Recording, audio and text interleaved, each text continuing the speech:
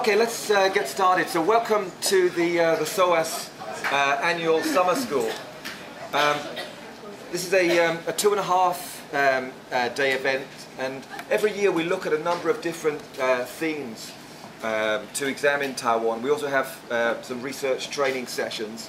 Now this year, the kind of key themes we're doing social movements. In fact, we've just finished 2.5 days of a conference on Taiwanese social movements. And that was how I was able to put together such an amazing panel for this session. I'll talk a little bit about the composition of the panel in a minute. The other themes that we're covering over this next 2.5 days include education in Taiwan, history and geography education, history of Taiwan.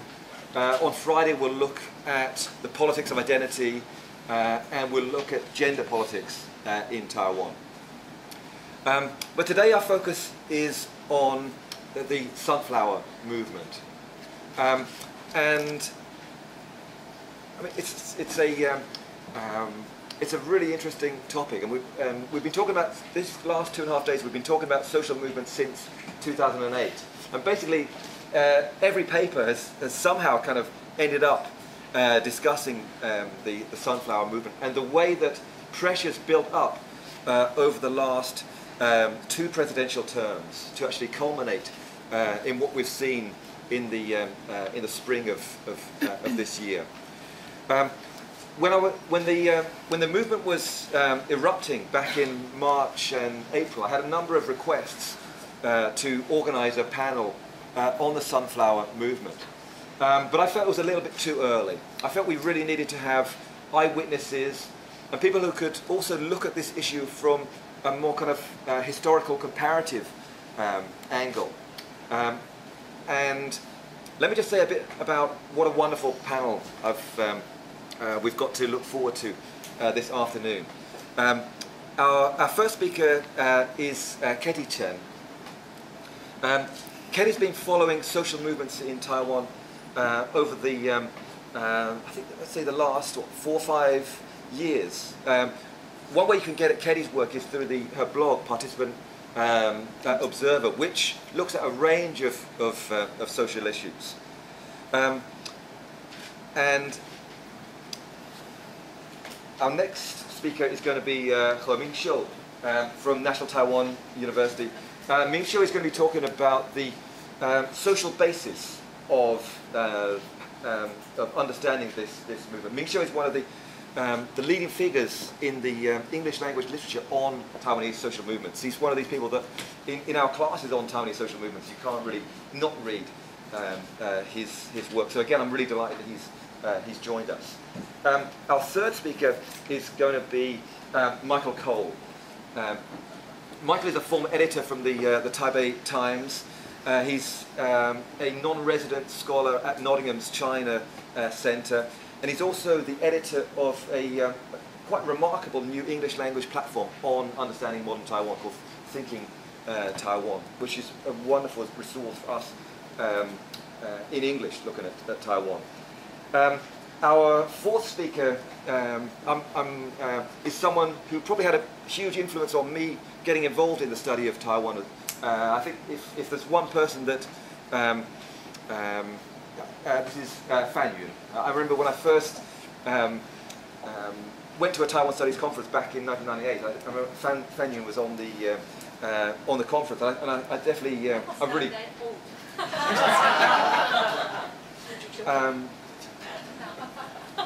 So that was when you were still a PhD student, I think. Oh, okay. Yes. And I think one of the great things both about Fan Yun and some of the other speakers is they were actually involved in the Wild Lilies movement back in 1990. So they're able to kind of give us a kind of historical comparative perspective on what we're seeing since 2008. And then after Fan Yun, then we have a group presentation. We have Zheng Xiaota, who's a former SOAS student. We have Zhang Rongze, a former Essex PhD student. And we have Lorna Kong. And their collective title is the let's see, the Collective of Sex Workers and Their Supporters. They actually have multiple titles. So they're going to look at this issue from an activist perspective. Okay, and of course, then we have the big elephant in the room, the China factor in these protests. And Xu Zijian from Academia Sinica will present on this topic. And then, if we manage, the aim we have is that we'll finish our presentations in the first 2-hour session. Then we'll have a final Q&A session. And hopefully we'll get in our final speaker, and that's Chua Mei, who's at the back. Chua Mei is from the Sociology Department in National Sun Yat-sen University in Kaohsiung. And so we particularly thought it would be important to actually bring in the non-Taipei-based perspective on the sunflower movement. So she'll talk about the kind of the southern angle of this movement. Okay, so the aim is that each presentation will be about 10 minutes. We'll do our best to keep to that kind of time. So first of all, Katie, over to you. Thank you.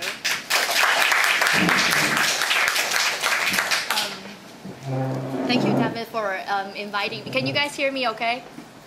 Okay. So it's a pleasure to be here at SOAS.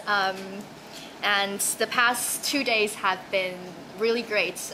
It's not only an opportunity to present my observation and do a presentation. It's also a very good opportunity for me to learn from all the participants on the panel. So today, being the first speaker, I will talk to you guys about the causes of the sunflower movement. And I will also, show you photographs that I've taken being on the ground in Taipei following some of the protests leading up to the sunflower movement. And then I will leave the rest for my colleagues to explain to you. So first part of the sunflower movement, why the causes. Since about 2-3 years ago, there's a increasing numbers of protests in Taiwan. So sunflower movements, for me personally, it's this umbrella movement or umbrella opportunity for activists, students, people who advocate for different issues to kind of exert or escalate what they've been protesting about in the past 2 years, but without avail, without any answers from the government. Like, for example, people are worried about safeguarding Taiwan's democracy. They're concerned for Taiwan's sovereignty. The concern of the China factor that affects people's livelihood, way of life. The concern for the future by young people. And most of all, it's the frustration by the government's irresponsiveness to different activist groups' demands. So what do they do at the end I guess the question that I want to pose to the audience is that what do you do after a year of following rules or acting within legal boundaries, that you try to submit names to participate in public hearings so you could have your voice heard in the country's legislature? What would you do when you continuously submit petition letters to the government, but nothing really happens? Do you escalate, or do you feel deflated after a year and just gradually go away? But what happened in Taiwan is that the students decided that they will not go away, so they went inside of the legislature, which became the sunflower movement that you see right now. So this is what happens on March 30th, where 500,000 protesters swarm the streets of Taipei in front of the presidential office. And this is the amount of police that the Taiwanese government kind of advocated to try to deal with the situation. But what I want you to understand is that sunflower movement did not begin like this, and with tons and tons of government police officers. It began with a series of protests. For example, demolitions of Chinese immigrants to Taiwan's home in Huaguang community, where students continuously protesting, and of course the community went down. This is another photo that I took of a woman crying in front of her house. So there's student activists trying to help her. The Leshen Sanatorium for leprosy patients. The sanatorium was built in the Japanese era, so there's both historical value of the sanatorium and also the safety reasons for the patients who still live there. Are you okay?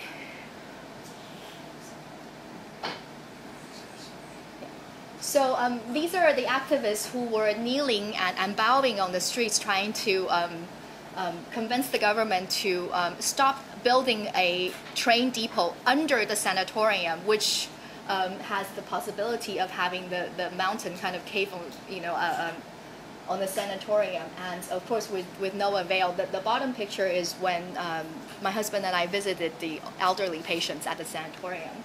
And of course there's the demolition of the houses in Dapu Borough in Miaoli Township of the county government to try to make way for a science park, with the county's 72% of the land that was expropriated still being empty. So, so the county commissioner's behavior also sparked lots and lots of protests. This is demolition.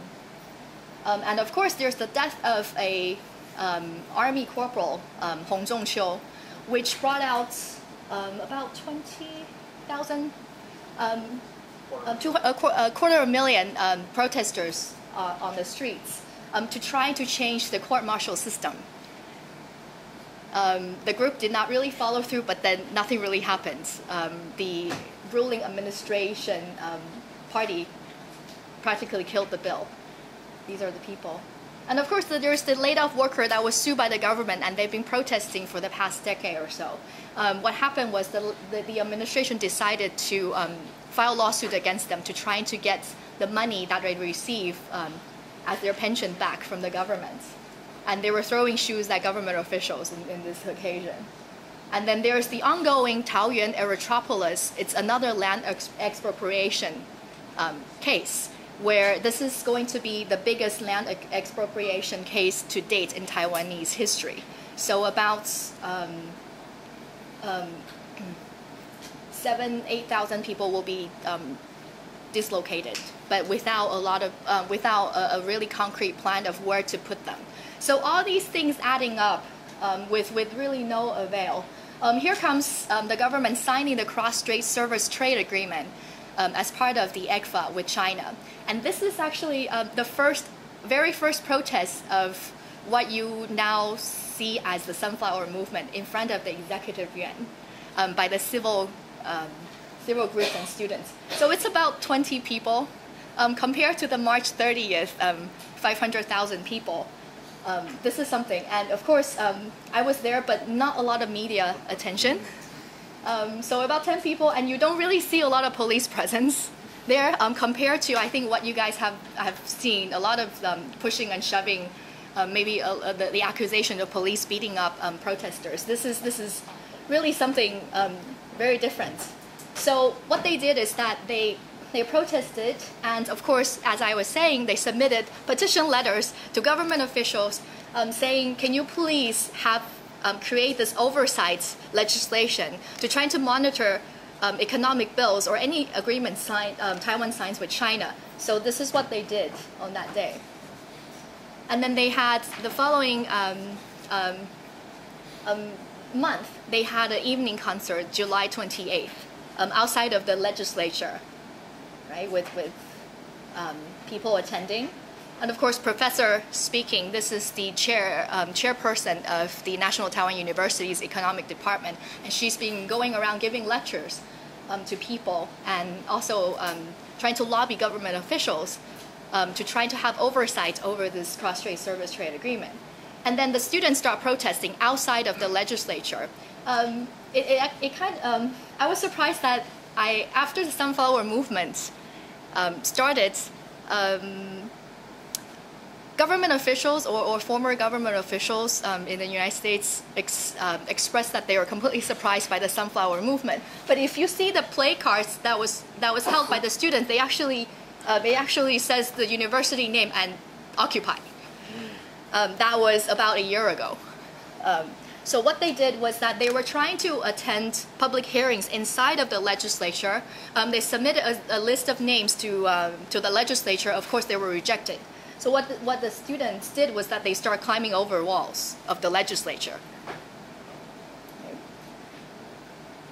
And this is September 30th, 2 months later, again, convening outside of the legislature. And this time they were saying that the cross-strait service trade agreement is non-transparent and the government's behavior is unconstitutional, and they're asking for officials to resign. And again, they climbed the walls. So you see this climbing of the walls.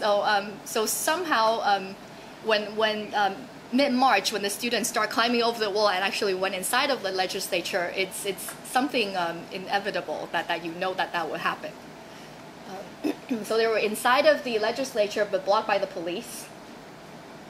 Then they moved in front of the president's office the same day, and also and the female students held the Republic of China Constitution. And of course, the police were invoking barbed wires against the students. And now you start seeing leaders of the Sunflower Movement kind of emerged. So this is Wei Yang, the spokesperson for the Black Island Nation Youth Alliance, the main student organization that led the Sunflower Movement. And this is Lin Feifan that you guys probably know already, who's one of the leaders inside of the LY, and Professor Huang Guocang. I took this photo of him and it became an internet sensation. And it earned him the nickname 3 Buttons. Huang San Kou. Why? Because there's buttons not being buttoned up. And was it a deliberate decision, do you think? It wasn't. We were outside for. I was following them for 5 hours, and everybody was really sick and tired and really cold, and it was raining, and no government official would come out to speak to the students and him. So he grabbed the microphone in front of the president's office, and he just started blasting with the wet shirts and hair, and somehow this became one of the very favorite photos of female sunflower supporters.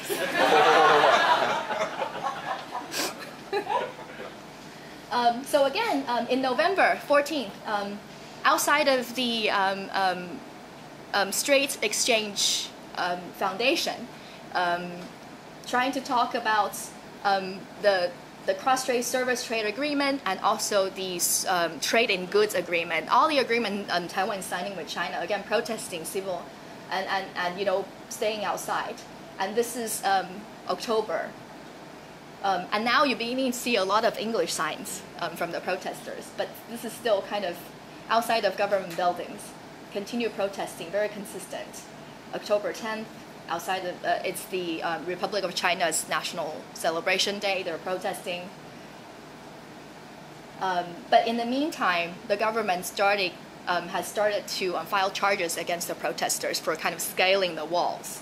So what happened when you did this for almost over a year and nothing happened, right? This is right before Christmas, another protest about the cross-strait service trade agreement. In the meantime, the opposition actually took charge of arranging the public hearings. So the students actually participated in the public hearings now, while protesting at the same time, but then still not really receiving a lot of answers from the government. And as I said in the beginning, it was the concern of democracy, democratic values, Taiwan sovereignty, and signing this agreement, the effect that this agreement will have on people's lives, on the way of life and earnings and different things.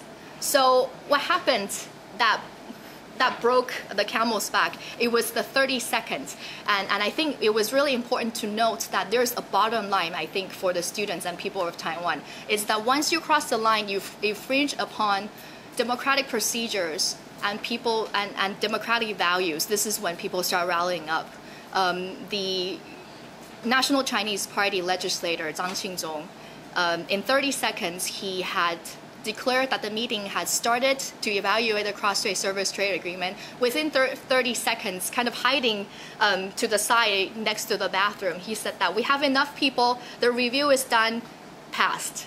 So that was what sparked, and I think what caused the slew of people coming into the LY. Right? So this is what happens when they went inside. And this is a photo of outside of the legislature on that day when you see 500,000 people outside. And you see a lot of the sign that says, you know, it's our democracy, we're protecting our democracy and way of life. So I think I'm going to stop right here, telling you about the causes and what happens within a year, and then my colleagues will kind of continue and tell you what happens, the strategy that they use, and the impact that the movement have on Taiwan. Great, thanks. So just for those that arrive later, our second speaker is Michelle from National Taiwan University. Oh, thank you. So we've seen wonderful pictures from Katie, so I'm going to give you some numbers, figures. So my talk will be understanding the social basis of the Sunflower movement. Well, I think there are a lot of puzzles here. How can a movement that continually occupy an important governmental building for 24 days, and if we see the opinion poll during the 24 days, actually this kind of very radical illegal act has enjoyed certain popular support. Like more than 70% support its main demand, that is to reject the service and trade agreement and to restart the negotiation, and more than 50% of people support that action.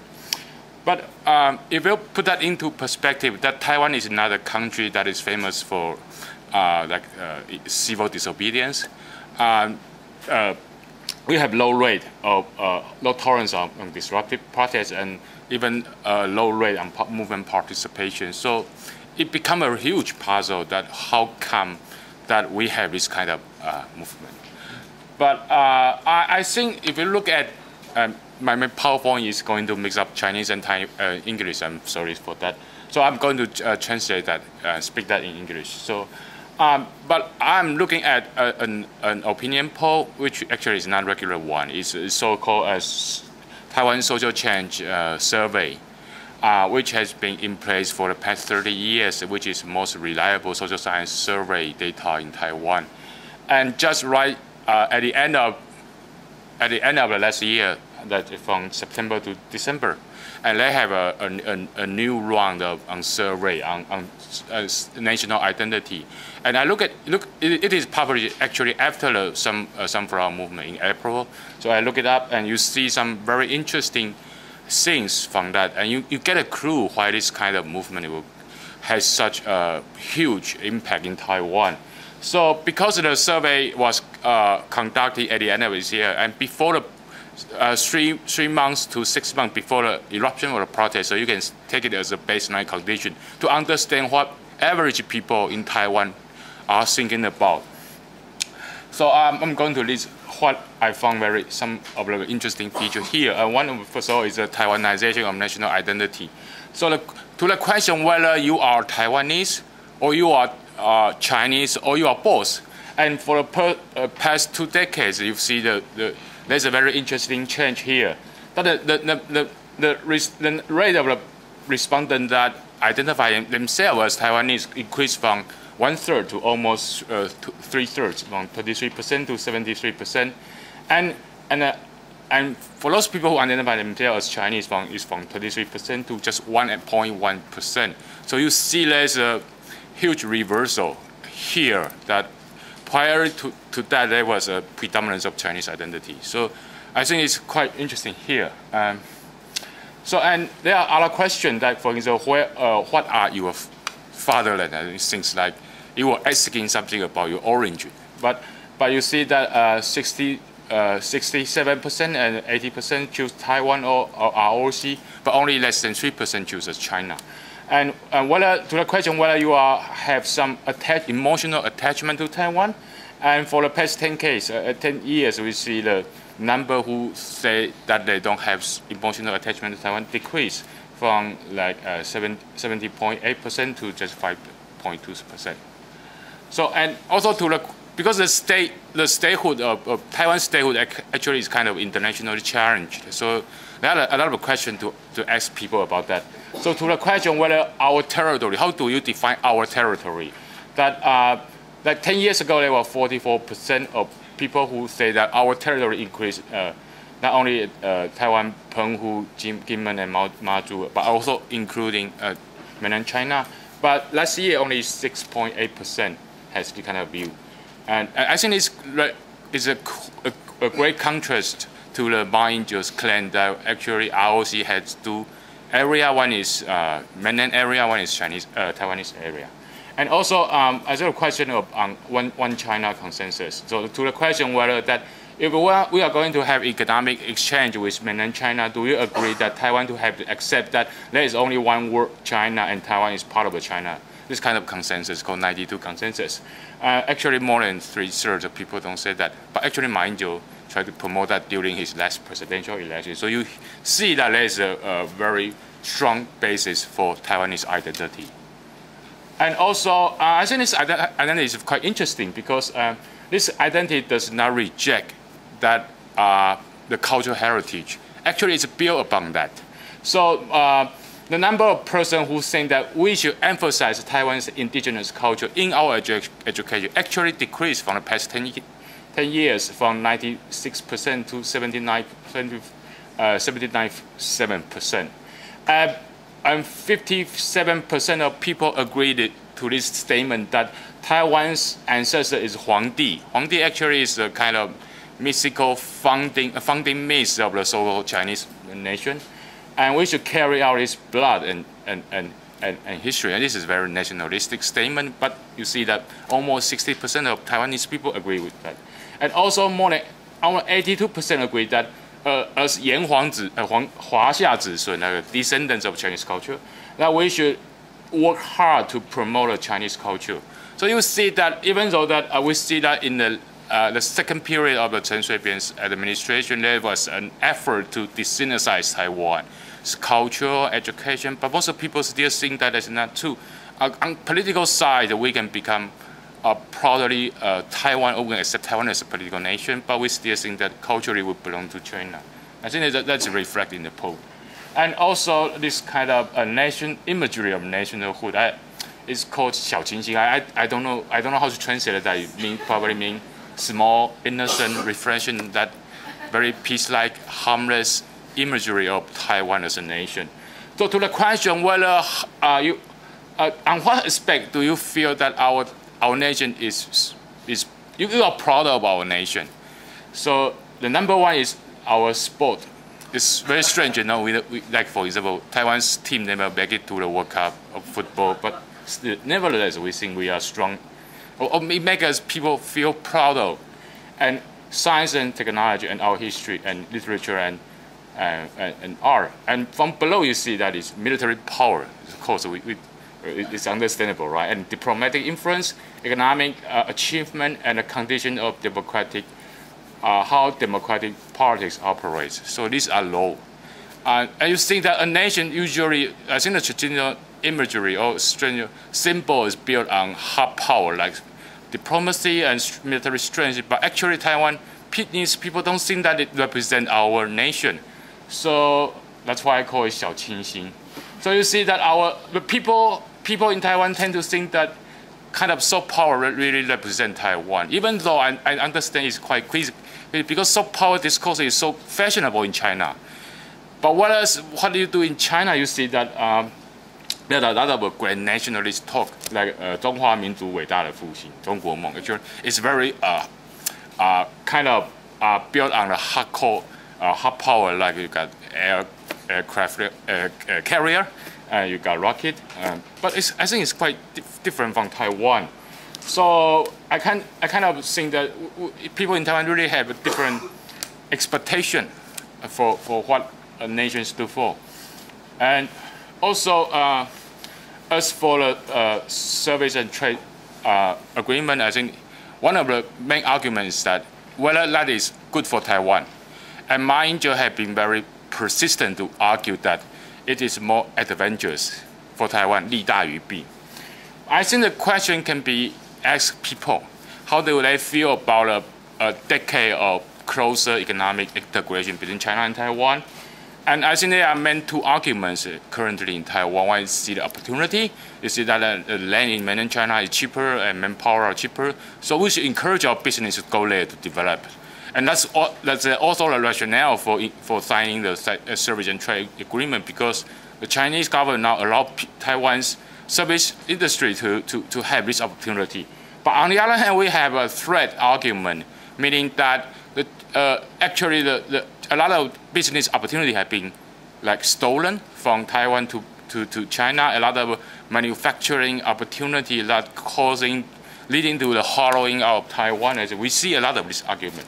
So to the question whether do you think that the progress in mainland China, what kind of impact does that bring to you as from the economic progress in mainland China? I think 60.9% say it's better, and 96% say it's not better, and more than 54% say there is no impact. And then followed by three questions: that do you think that the Taiwanese people go to mainland China for investment or to work?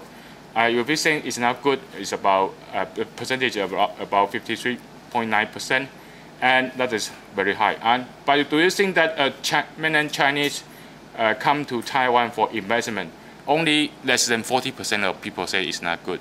So you see that actually the majority of people in Taiwan don't think that Chinese investment is not good. I guess it's probably because people are expecting more job opportunities. And to the question whether mainland Chinese come to Taiwan for work, and almost three quarters of people say no, it's not good. And you see that people really are afraid of that their job opportunity will be like stolen, or they will be like lose a lot of opportunity in the job market. So that's the summary of it. So, and to the question, I think this question is very interesting, because trade and service is economic on the one side and political on the other side, and you know that it's always combined together. So to the question, what will increase? Which of the following factors will increase the popular support for peaceful unification with China? And the respondents are given four options. I think more than 50%, actually 54% of people think that if Taiwan and mainland China are getting closer economically, that will increase the probability of unification. So actually, that people do perceive that there is a political impact out of economic ties. But I personally think Ma Ying-jeou do a very, very bad job to help people to give up this suspicion, if that is a suspicion. And then followed by mainland Chinese government political international status and influence increase as a rise of China, and 44%, and then by mainland China don't recognize the sovereignty of ROC, only 50%, and mainland China will be continually ruled by one party, a Communist Party, that's only 77%. So you see that people are really have actually an accurate sense of the political influence out of this trade agreement. So overall, you can say that people, even before the outbreak of sunflower movement, do feel that it is very more disadvantage than advantage for this. And also you see that because it is free trade service and trade agreements also has to do with protectionism versus free trade. So you, from the opinion poll, you do see that people think are more likely to think themselves are vulnerable because of the free trade. And I think that has to do with the past economic stagnation in Taiwan. We see wage stagnate there and job opportunities not increase. So there's a rise of the protectionist attitude. So for the past 10 years, more people agree that we should limit the import from other country, and more people think that we should ban foreigners to buy land in our country, and more people agree that the multinational corporations are doing harm to the local industry. We see this attitude on the increase. So my conclusion is that I think we have a rise of China just as a neighbor to Taiwan, and more we have a very political a strong consensus on Taiwan as a nation, and this nationhood, I think I would like to call it a new Taidu, a new Taiwanese independence idea, because that is based on the existing way of life and recognize cultural heritage. It's totally different from what you think in the old people here in Taiwan that insist on you have to change the name of the country, to change the name, the national flag, and to speak Taiwanese only. And this new national imagery is based on soft power, but it's also challenging because by the growing economic tie with China. So, and there are also other state research indicating that the so-called peace bonus, like 和平红利 peace bonus, because they are the escalated tension in cross strait. But this new economic benefit are only enjoyed by a few people, by a minority of people. You see that only those new middle class, those who have skill, or employer, those who have capital, they have more frequent contact or even travel to China after the signing of ECFA in 2010. And also, the more you think that you benefit from the cross-strait economic tie, you tend to vote for the pan-blue parties, and less likely that these people are going to support Taiwan independence. So there is a growing economic cleavage, and that is reflect on partisan identity. So, we do have a political outcome out of this. So that's my survey before the sunrise. There's some problem. Okay. Our third speaker, Michael Cole from Thinking Taiwan. Michael's going to look at this issue from the angle of media, new and old, and strategies. Right. Good afternoon. Well, thank you so much to SOAS for having me. It's been an incredible past 2 days and a half, and I think today should be very interesting as well. I do notice there's another Taipei Times veteran in the room. Hi, Sam. Long time no see. Howjo Bojian. Yeah, well, I'm going to look at the role, first of all, the role that the media did play or did not play in coverage of events leading to the Sunflower Movement and the actual occupation, and how the Sunflower reacted to that media environment. It's very clear. Well, first of all, I must say that my background is more military. I've been covering cross-strait defense issues in the Taiwan Strait for about 7 years and a half. But about 2 years and a half ago, me and my wife, Kitty, who gave the opening presentation today, started doing photography, and we thought that covering social protests in Taiwan were a good way to practice using cameras. Lots of colors, lots of facial expressions, lots of flashy banners and all that. Some action sometimes when the police is involved. So we thought that was quite interesting. We started with anti-media monopoly sometime in the middle of 2012, and quickly realized that I probably needed to shift my emphasis as a journalist operating in Taiwan from the purely military component of the cross-strait relations, and start looking a little more at issues of social stability or social instability. And one way of doing that was to monitor social movements and the various issues that were animating them, if you will. The interesting thing is, it became very quickly apparent that traditional media had very little interest or even the capacity to cover those protests. As Ketty's presentation earlier showed very, very clearly, initial protests tended to be very small, easily ignored, non-dramatic. The protesters played by the rules. They applied for a permit under the Assembly and Parade Act. They gathered on Ketagalan Boulevard. They gathered outside the legislature. They showed their banners. They sang a few songs, and they went home.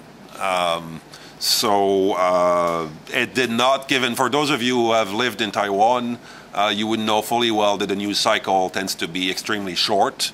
And if this is not something that has sex in it or has scandal in it or violence, it simply won't make the news. And it became very frustrating for me because even as a journalist working for the Taipei Times, I tried to pitch articles about what I believe was important with regards to Taiwan's future, and the editors were like, this is not really exciting, we don't have enough space, or we're going to give you 250 words to cover that complex issue, or dump it on page 4 or page 5, which is about as high as the cartoons and the ads. We don't have obituaries, and we did not have obituaries in the Taipei Times. Otherwise, it would have been right next to those. Then the other option for me was to pitch those articles to foreign media. I'm from Canada. I started approaching newspapers that I usually write for, and it was the same thing. Very interesting, but it's kind of insider baseball. You're like, okay, well, human rights in Taiwan, well, aren't they a democracy anyway, so what's the big deal, right? You look next door at China and then North Korea with their nuclear missiles, and then in the Philippines, every week or so there's a natural catastrophe and the government does not handle that pretty well. Thailand, coup d'etat and all that. So unfortunately, Taiwan is situated in a region where yeah, it's true. I mean, human rights violations in other countries are far more serious than what's going on in Taiwan. And as I said, Taiwan, according to many people, had reached the end of history under Francis Fukuyama's definition, or ill understood definition. It became a democracy, ergo everything is fine, right? But as we discussed during the past 2 days, there's this notion of quality of democracy as well. It's a pendulum. Once you reach that stage, it doesn't mean that everything is fine. It can regress, it can go back. And to me, this was the big story in Taiwan. It was, for various reasons, going back in my book, wrong direction. So we really paid attention. We would spend entire days before work, after work, during break, on weekends, at night, after midnight, going to protests. On some days, 4, 5 protests, jump in a cab, go from one ministry to another, go back to work, play tag. Kitty continues taking photos. I go do my job. But over time, what we did is build this composite picture of a constellation of different movements that we saw were gradually coming together. The main problem being that the government institutions were not functioning. They were no longer listening to requests from the public when they played by the rules. Court orders, enacting different laws and all that, and calling upon society and the media. Nothing worked. There was no response from the authorities, or very rarely. And the main opposition party, the DPP as well, was for different reasons not playing its role as a counterforce to the Kuomintang, both in the legislature and in the executive. So what this means is that both traditional media in Taiwan, and even more so overseas, because most foreign media have been pulling out of Taiwan as well, for reasons, budgetary reasons and lack of interest. More and more the byline was Hong Kong, was Shanghai, was Beijing. And of course, you could be the best journalist on the face of the planet. If you are based in Hong Kong, you're going to miss out on a lot of things that you would only understand if you're on the ground talking with people and seeing their reactions and all that. So that was a major handicap as well in terms of people's ability overseas to understand what was developing inside Taiwan. We saw the emergence of non-traditional Chinese language only web-based media in Taiwan that only a small segment of Taiwanese were accessing. And there were lots of photography, videos, investigative journalism, and there was follow-up as well, so people could actually, over time, understand what the issues were and where they were going. But no traditional media picked up on those, both inside Taiwan and even less among traditional media, which means that overseas people had no idea what was going on in Taiwan. Last year, on August 18th, the Ministry of the Interior building was occupied for 24 hours. People overseas were not aware of this. Why would people do that? Early this year, a disgruntled former Air Force officer decided to crash his 35-ton truck up the steps of the presidential office. Most people did not hear about that, or if they did, they only heard the government version that he had lost a abuse case against his wife, and that he was unhappy with his situation. The night before, he had sent a long list of grievances pitting small individuals, ordinary people like him, against the powers that be. Those were legislators, people with political connections, big corporations and all that. And he named specific cases, most of which appeared in Keddy's presentation earlier. Dapu demolitions, Huaguang, and other cases that he saw as injustice of the government or the powers that be against ordinary individuals in Taiwan. What this means is that on the night of March 18, pretty much everybody in Taiwan and outside of Taiwan was surprised. Why are 250 students, mostly students, deciding to climb the gate and occupy the legislature? Well, as we saw earlier, climbing gates has turned into a national sport in Taiwan. For those of us who followed those people, we've seen them climb stuff over the past 2 years, right? This was not a surprise. And for those of us who saw the lack of reaction by the government to mounting pressure from society, as we mentioned earlier, and Kitty used that term as well, for those of us who followed those issues, this was inevitable. I like to say I saw it coming, but I missed it by 12 hours. Initially, I thought they were supposed to occupy the legislature on a Wednesday morning, and it turns out they did so on a Tuesday night. And I missed the first night because I was having dinner with people from the Canadian Embassy. I could not just leave, but I did show up the following morning. So what that means now, and then traditional media were then latecomers. Oh, all of a sudden there's this occupation of legislature. Why are they doing this? So Apple Daily dispatches journalists, and Liberty Times and Taipei Times, and then foreign media, those who are still in Taiwan, also sent reporters. But there is absolutely no institutional memory. They do not know the roads that led to the Sunflower Movement and the occupation. So what do? Well, they turn to people like us and academics and activists who had been following those issues for a while. So people like Michael Cole became very, very busy all of a sudden, because you come home from a protest at 7 in the morning and you get a call and it's like, hello, this is Al Jazeera in Qatar. We would like to interview you about sunflower occupation and all that. And where does it come from and all? So, which was great. I mean, we're more than happy to articulate the grievances and explain to an otherwise inattentive international community. What this also means is that the Sunflower Movement built up over the years a capacity to use imagery to counter that lack of interest. So very quickly with the Sunflower Movement, we saw very keen use of new media, websites, Facebook pages, Twitter. They needed a bit of help with Twitter because in Taiwan we don't tweet, we use Facebook. So Kitty had to teach me how to use Twitter as well. I've become Taiwanese. Reddit, live feeds from inside the legislature, outside the legislature, which was turning into this immense classroom / circus / art gallery. So it was easy, it was possible for people who were not there physically to see what was going on around the legislature. And also, as we saw on some placards, over the years, Taiwanese realized that they needed to articulate their demands in English if it is to have any traction with foreign audiences. I remember them coming to me 2 years ago. They're like, Michael, we have all these protests and it's never picked up by Reuters or AP or New York Times. And I told them, well, either they're not in Taiwan, and those who are, well, they're taking pictures and they don't have a clue what you're talking about. So you need to have at least some placards in English that help tell your story to an international audience. Otherwise, it's too complicated. And most people overseas, I'm sorry, they don't read Chinese. So they caught on to that as well, and they went well beyond that because their website and Facebook pages was in multiple languages. They had Arabic translations of every single press release by the Sunflower Movement. We had Italian, we had French, we had Russian. I don't know where they found those people. And when Al Jazeera asked me, they called me and they said, well, we would like to find an Arabic speaker from the Sunflower Movement. And I said, I don't think there's an Arabic speaker from the Sunflower. But she said, but they have all these press releases in Arabic. Aren't there lots of Arab speakers in Taiwan? I'm like, I couldn't find one. But somehow they found someone who must have been studying in Saudi Arabia or something and was willing to do translations pro bono, which was quite incredible. So this is inside the legislature. Outside the legislature, there was a lot of action as well. Incredible number of young Taiwanese have DSLR cameras.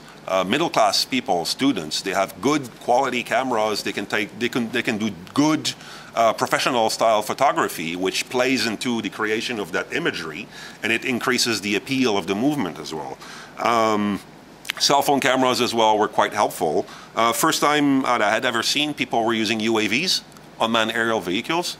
I remember when Lin Feifan had his quasi-debate with Jiang Hewa outside the legislature. We're all around them on our knees and all that. There's police and government officials. And then Lin Feifan starts talking and we hear this.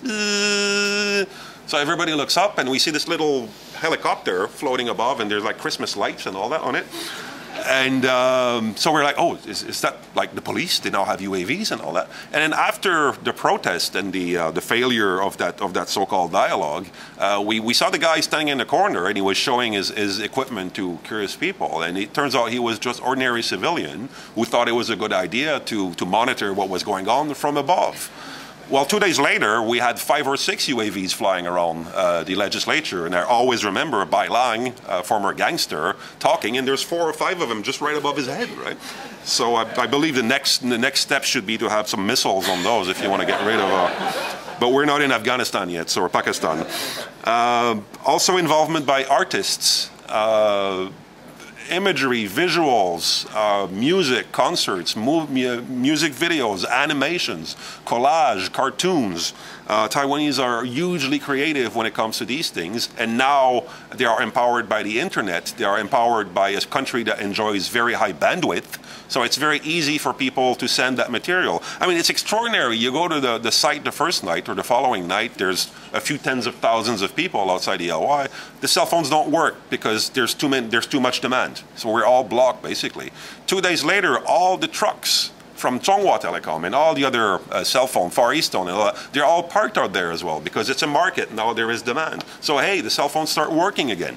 So you're at the site surrounded by tens of thousands of people. You can access video, you can access documents, which was quite useful in giving orders when people needed to move around. But you can also learn while you're at the site, which was interesting. So the artwork on Jinan Road and Qingdao Road, right outside the legislature, there were more than 1,000 artifacts that were collected after students and other movements left the legislature on April 10. This is now being saved at 2 different centers in Taiwan for historical reasons. This was quite extraordinary, and the amount of talent that we saw among the organizers and the followers was amazing. I was blown away by the quality and the quick reactions and the wit, the humor. There was, I mean, a book could be written about the sense of humor that we saw during the occupation. And I don't think I'm funny enough to write that book, but someone should. So all of this plays into the emotional appeal. The movement became much larger than the simple occupation of a building. It became a concert of sorts, and there were music videos that were created by Fire Extinguisher, a Taiwanese rock band, and they created this hugely moving, emotional video. Filmed partly inside the LY, outside the LY, and then all of a sudden we see all over the world there's different group of supporters. They gather and they're also singing the song. It's a song in Taiwanese. So you saw footage from Japan, you saw footage from here in the UK, you saw footage from even back home in Montreal. It's like minus 35 degrees outside. So the poor guy who's trying to play drums is missing the beat all the time because it's too cold. But they're still doing it, right? So it's extraordinary. It has lots of appeal. What this means is the police and government took notice as well because they realized that this was extremely successful use of new media by the Taiwanese. So they countered by creating their own units. Now the Executive Yuan, the Kuomintang, and the National Police Administration all have their new media units to try to counter what they say is disinformation and lies among Taiwanese civil society. Now a bit more worrying is that there are signs that law enforcement would crack down on what we call citizen reporters, who again, as I said, they have the means to document, they have the means to generate pictures and videos. Now they're calling this incitement. So if you, as a citizen, you go to the protest site and you film what's going on, you post it on Facebook or on your website or on your blog, in theory, under the new regulations that were implemented, you could get into legal trouble for doing that because you're inciting people to what they call violence or to civil disobedience. If this had not been successful, I think the authorities would have left them alone. So to me, this says, again, as we try to find a proper definition of a success, anything that forces the authorities to overreach and to do things that to ordinary Taiwanese are obviously evidently anti-democratic, it means that they're onto something. And this is what we saw as well. So once again, traditional media in Taiwan and overseas were lagging behind. History left them behind as well. Taiwan has moved on. A bit of a problem is that the non-traditional media that really helped tell the story are Chinese language only for the time being, and there's the issue of financial viability as well, especially with the China factor playing into advertisement revenue. My fear is that those smaller media might be very quickly elbowed out. So you're once again stuck with traditional media that are not serving Taiwanese public and not serving people overseas. To this day, most of the U.S. government, most U.S. academics do not understand the origins of and the reasons for the emergence of the sunflower movement. Thank you very much. Okay. Hi, Dafydd, everybody. It's really my honor to come here to share my observations and experiences in the sunflower movement. And Dafydd told me that he wanted me to do some comparison between the wild lily movement. Have you heard of that movement?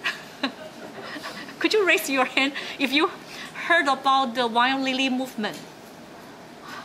Okay, half of them. So more than half. Oh, more than half, okay.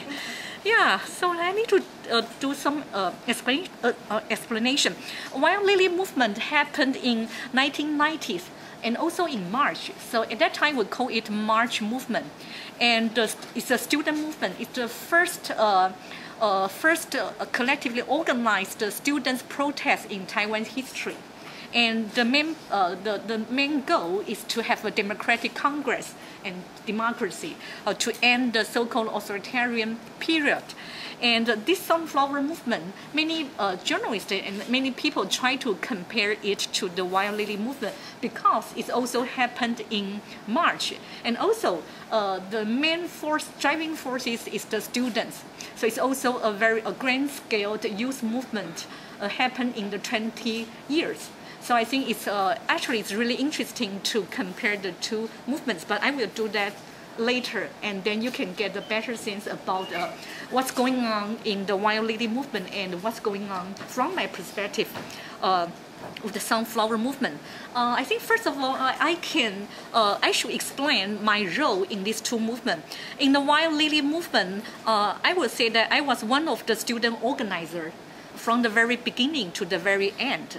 The wild lily movement only lasts for 1 week, and we gather at the, I think the most numbers, we gather about like 6,000 students, and we sit in the Chiang Kai-shek Memorial Hall.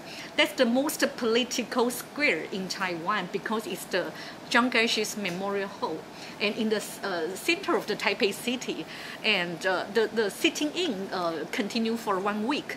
And before, at the end of the sitting in, President Li Denghui, he was newly elected. He agreed to meet with the student, and he promised he's going to have some political reform to do the, to respond to our appeal. Okay, and after 24 years, I think that my role became one of the professor organizers specifically for the street classroom for democracy, and I'm going to tell you what's that. I think at the very beginning, just probably the first or second day of the demonstration, because the students and the activists already occupied the Congress, and many professors, including Xu Zijian, he's going to talk about that later. We were quite anxious, we were worried that there won't be more students to come to join us. So we were thinking about what can we do, and then we decided that we have to initiate a new political action. And what we can think of is that maybe we can have boycott classes, or you can call it a teaching strike, because we are the professors. That's what we can do. Later on, and after some discussion, we figure it's better to do it in a soft way, because in Taiwan, the atmosphere was still quite conservative. And we will be condemned as professors, we ask students to go on streets. So later on we call it that, it's a street classroom for democracy. So we claim that, we as professors, we will try every effort to hold our classes in the streets and in the streets surrounding the legislative yuan. They're mainly on the Qingdao Donglu and Jinanlu, okay. Besides the gathering and the lectures held by the NGOs there, okay. So over the 20 days in the street classroom for democracy, we organized more than 121 lectures. The topic ranged from democracy, constitutional reform, civil disobedience. We talk about China and cross-trade business alliance, this kind of topic. For example, Xu Zijian, right? He gave many lectures on that. And we also analyzed how globalization and free trade affect class, migration, gender, as well as ethnic minority. And we also discussed local history and multicultural. Besides this intellectual content, and we also have some real practice about nonviolent tactic training, because we already knew that the police might do something serious to take the students away from the street. So we need to have some preparation, not only the intellectual discussion, because it's the street demonstration. And in the second phase of the classroom, we thought that it might be too, the lectures just not enough. People might feel boring, right? They have been sitting there for the whole day, for accumulated day. So we need to have some discussion, because it's a democracy. You need to form your own opinion. So we turn some of our democratic classroom into the so-called, we call the district deliberation on the street, because some of our professors, we have been promoting deliberative democracy as a way to discuss public issues in Taiwan. And we thought it might be a good idea for those sitters to discuss the related issues. So we even organized 11 days of deliberation on the street to let the people have the chance to have informed discussion, to form their own opinions about the service and the trade agreement. So we divide the issue into the different trade, different industry, and invite the experts or insiders to talk about the crisis they were facing and how they look at the service and the trade pact. And at the end of the demonstration, we even organized with the agreement from the decision-making body, we organized an overall People's Congress, 人民议会, to propose a People's Opinion Report, 人民议会意见书, on the cross-trade monitoring mechanism. Because at that time, the main appeal is that, we need to have NGO's version of the cross-trade monitoring mechanism, and we want the Congress to pass that before they proceed the real discussion about the cross-trade, the trade and the service and trade issue. Okay, yeah. In short, I think I will say that these are the efforts came from a group of citizens that they feel they can use their expertise of social science or history or street activism to help all of us to better analyze the situation. Okay, it's also a self-educating and mutual learning process for all of us. Actually, many of us are the first time we see the issue, but we try to use our discipline to analyze, the issue that actually our government never informed us. Okay, yeah. Now I'm going to talk about my comparison of the two movements. Before that, I think I should talk about how did I get involved. Actually, on the March 18, I'm thinking talk about the March 18, the student occupied the Congress, right? I was there the reason that I was there is not because I have been long concerned about the issue. I'm concerned about the issue, but I was too occupied by other issue. But I knew that some of my NGO friends, they have been following the issue for a long time through the Facebook. And I felt it was a pity that actually just 2 days before March 18, only a few activists on the street, right? Sitting there very lonely, and I feel quite guilty, so I think I should, join them.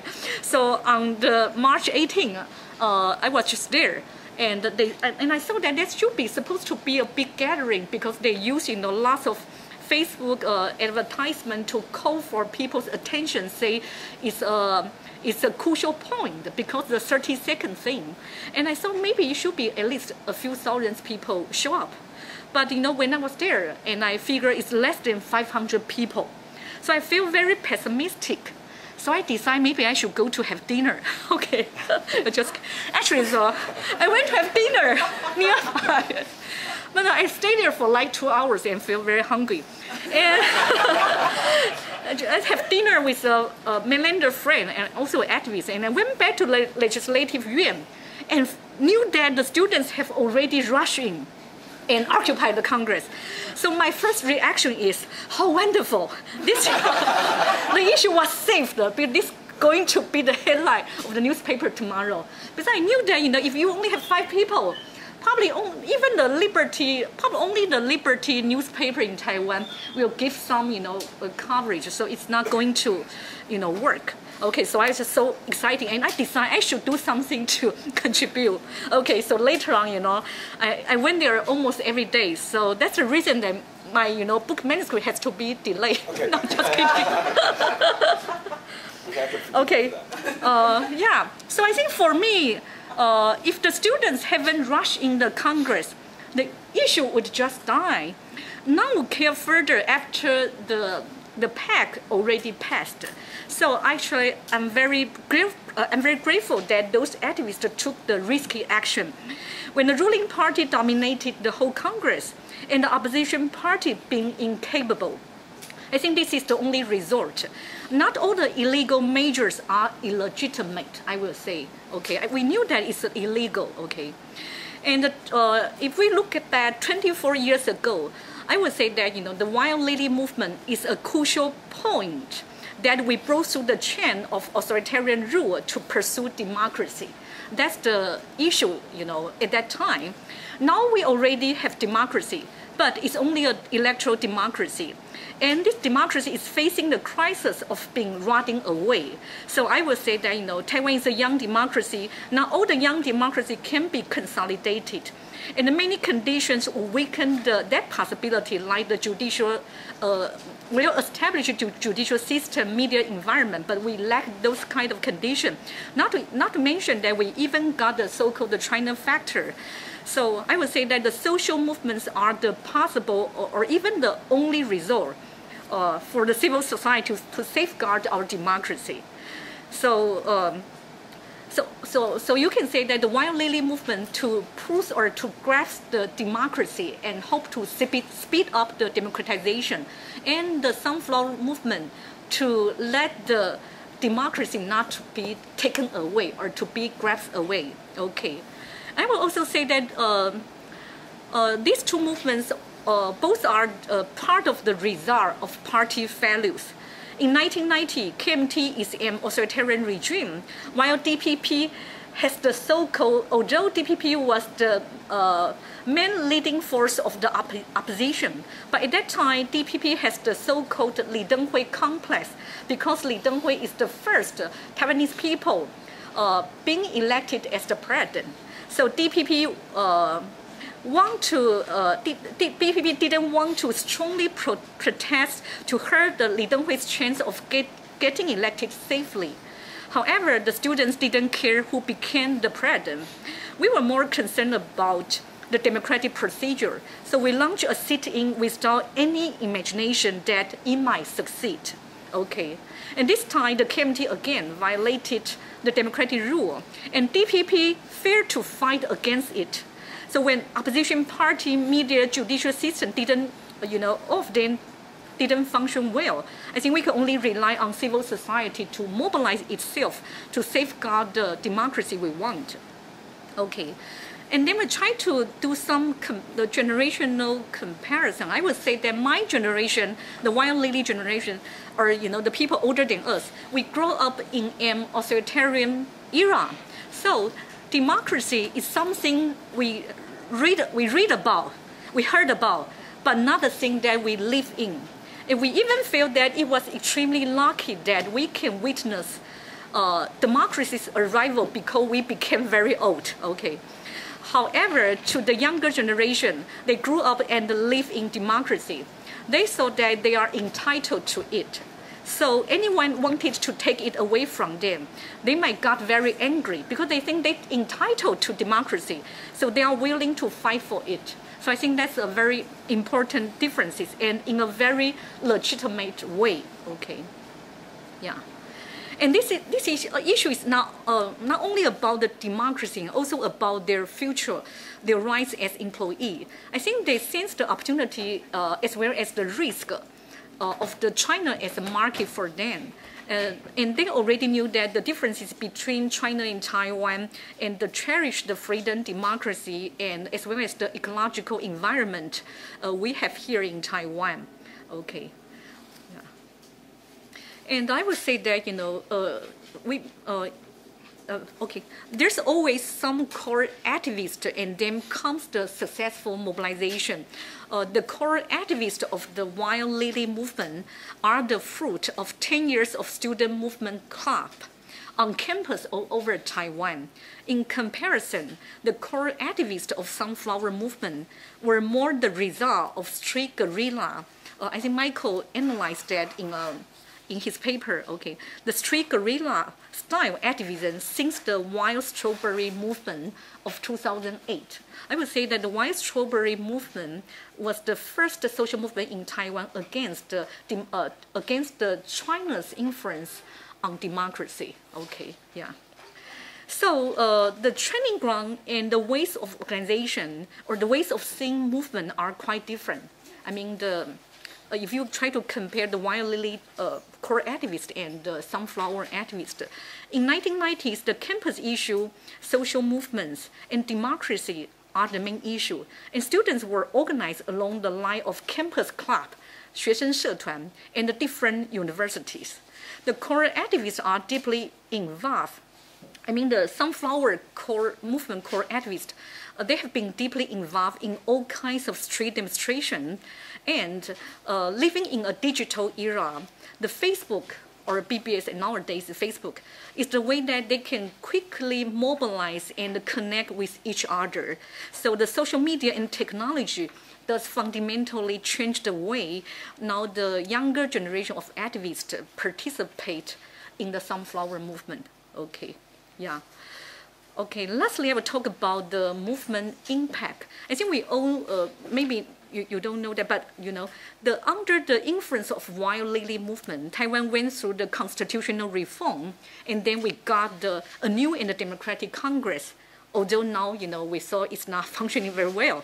I would say that the most important impact of the Sunflower movement is the shaking up or awakening process of Taiwanese people to be aware that this is a serious issue for Taiwan's future. We have to act on that. Okay, and the young people's spirit have moved many people. They already feel they are kind of, numb to the older political issues in Taiwan. Okay, yeah. No matter what happened to the cross-trade relations next, the one thing I can be sure is that the Taiwanese civil society is no longer a constant. Hopefully for the better, it has become a variable in the future affair of the cross-trade relations. Okay, thank you. Yeah. Good afternoon. My name is Zhang Rongze, and this is Roland Gong Youqian and Zheng Xiaota. We are from the People's Democratic Front, and we are a community of, we are a political party and a community of social movements, NGO as well. For example, I'm doing work with sex worker, and she's with migrants.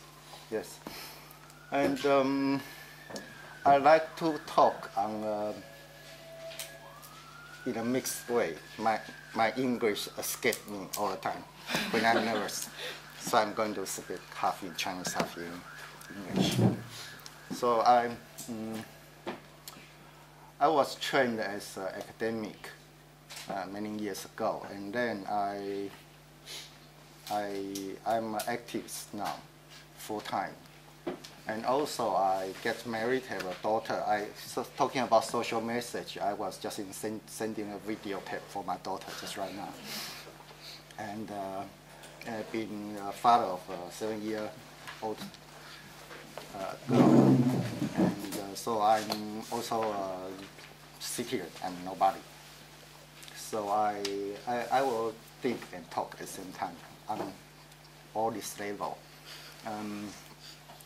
In recent years in Taiwan, I think I can gradually feel a sense of anxiety in Taiwan about living in Taiwan, and this anxiety I will think is political in a way that there are many crises. There are many things we have to really feel anxious about. We have food safety problem. We have we don't know when if the nuclear plants will explode, and we have Beijie. When you are just getting off the work and then maybe something happened to you. So there are elements of insecurity in your life. And as an activist or as a regular citizen in Taiwan, when something happened to you, what do you do politically? I mean, so you talk to your 里长 or talk to your legislator to cancel your parking ticket, to cancel your hongdan, okay? About this, about that. Your street light doesn't work. Call your 市议员, okay? And as activists, when there's a victim or there's someone needs help, come to us. Okay, we go to the legislator, ask him for a press conference. We lobby them to change the law. But somehow in this year, I find kind of frustration. It's because nothing seems to work anymore.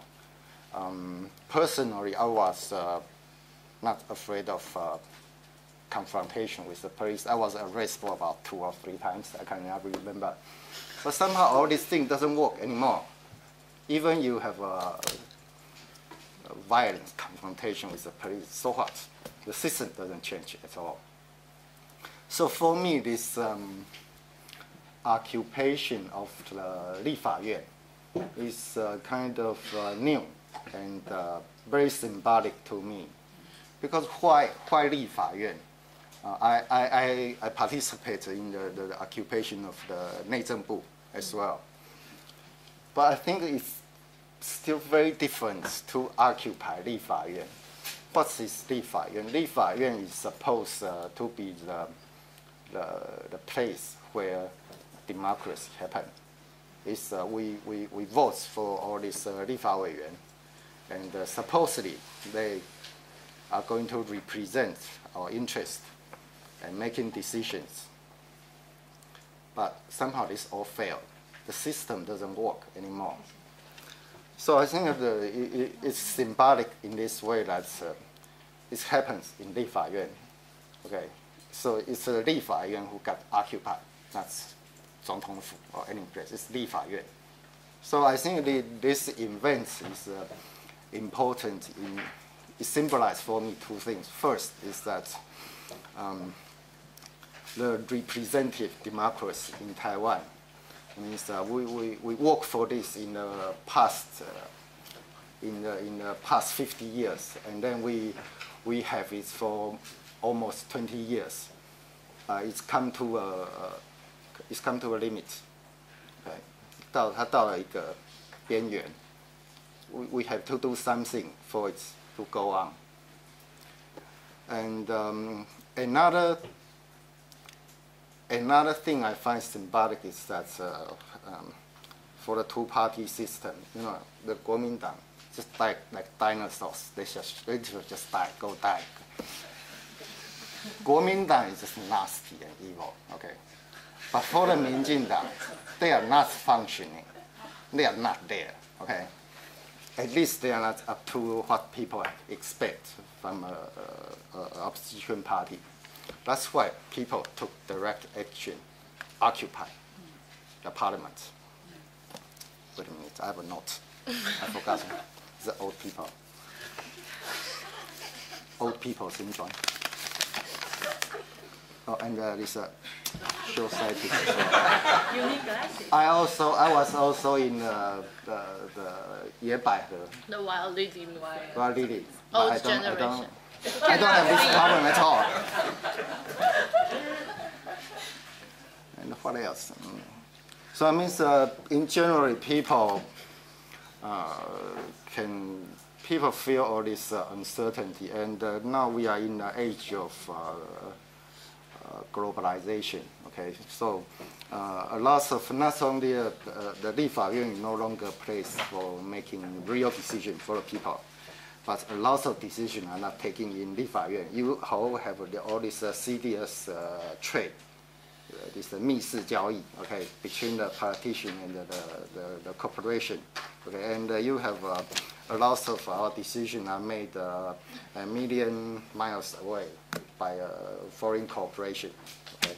A lot of decisions are not taking place in 立法院, so 立法院 立法院 stop to be a place for real politics, for people.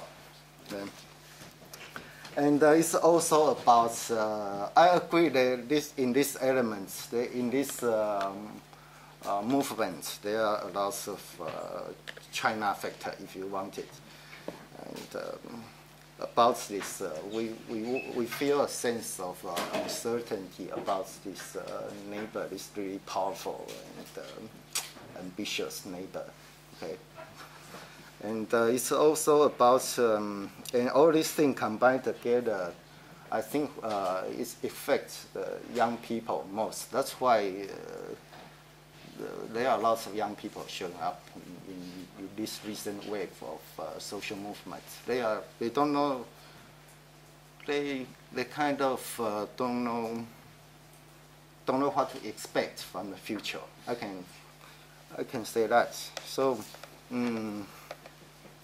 So for me, as activists and Zhang Sanli is nobody, I like to talk about strategy. So what can you do politically? Okay, there are three strategies. Okay, first, feel frustrated, go home, watch your TV, hug your wife, whatever. Okay, that's the first thing you can do. Usually people will do things like this. Start to feel even more distant from the politics. Okay. I think this is a good strategy for me, for a regular citizen. Usually what happened for me in represent democracy is like there are two benefits from it. First, you find someone who claims to represent your interests, so it's all his responsibility. Okay. I can go home and watch telly, okay? And then when there's something wrong, it's all his fault, okay? We always do things like this. And the strategy one is I feel frustrated and go home, okay? Feel distant. And the second strategy is looking for another representative. Find the next Minjindang. Find a better one. The next man is always better, is it? I'm not sure. Okay, and the third strategy is what we are trying to do. We are experiments. We are doing experiments about many of these alternative way of direct democracy. For example, we have independent candidates running for different seats, and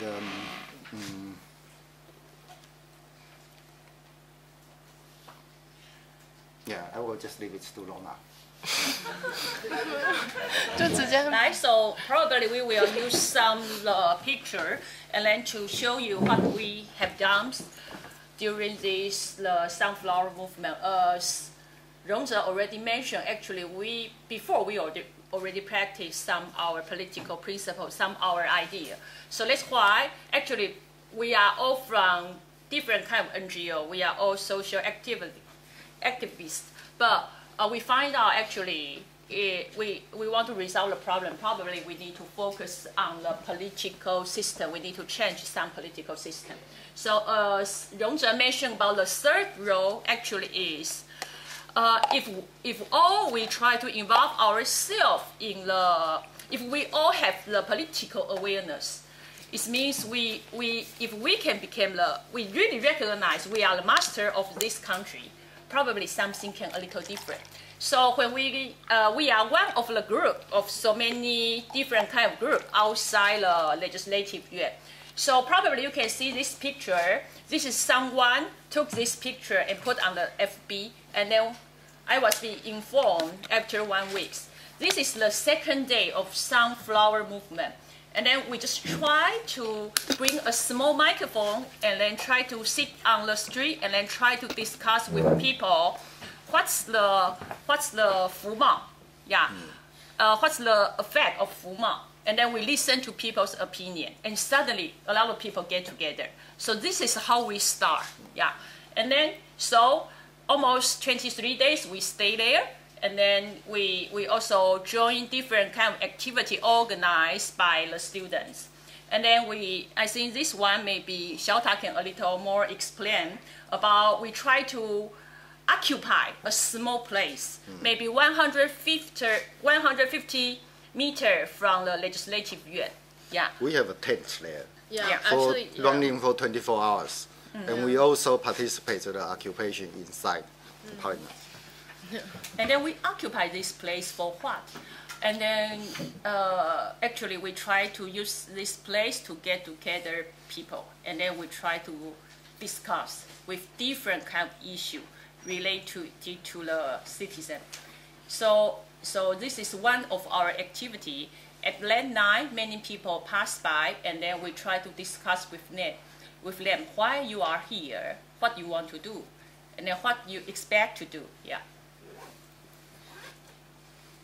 Yeah, this is our tent. Yeah, actually, it's because we think they are doing nothing inside the 立法院, so we should just have our own 立法院 outside. And during those 3 weeks, we actually have like a 2-street space for us, for people who want to say their opinion, and for people who can just freely discuss on the street.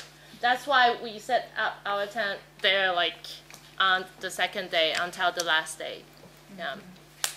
And then this is what we have done outside in our area. And then we raise a kind of topic, and then we try to divide people in small group, because we find out everything we need to let everyone have the chance to speak out. This probably you can call it a kind of informed discussion. Yeah. And then we quite do a lot about this one. And this is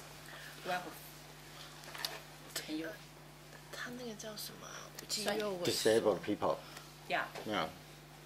So who participate us? Actually, they are people from different kind of group. Also, I need to say majority, they are from some underprivileged persons. For example, Zhiwen, the man on the right, actually he cannot go in, but at the end he did went into 立法院. But what if he won the election?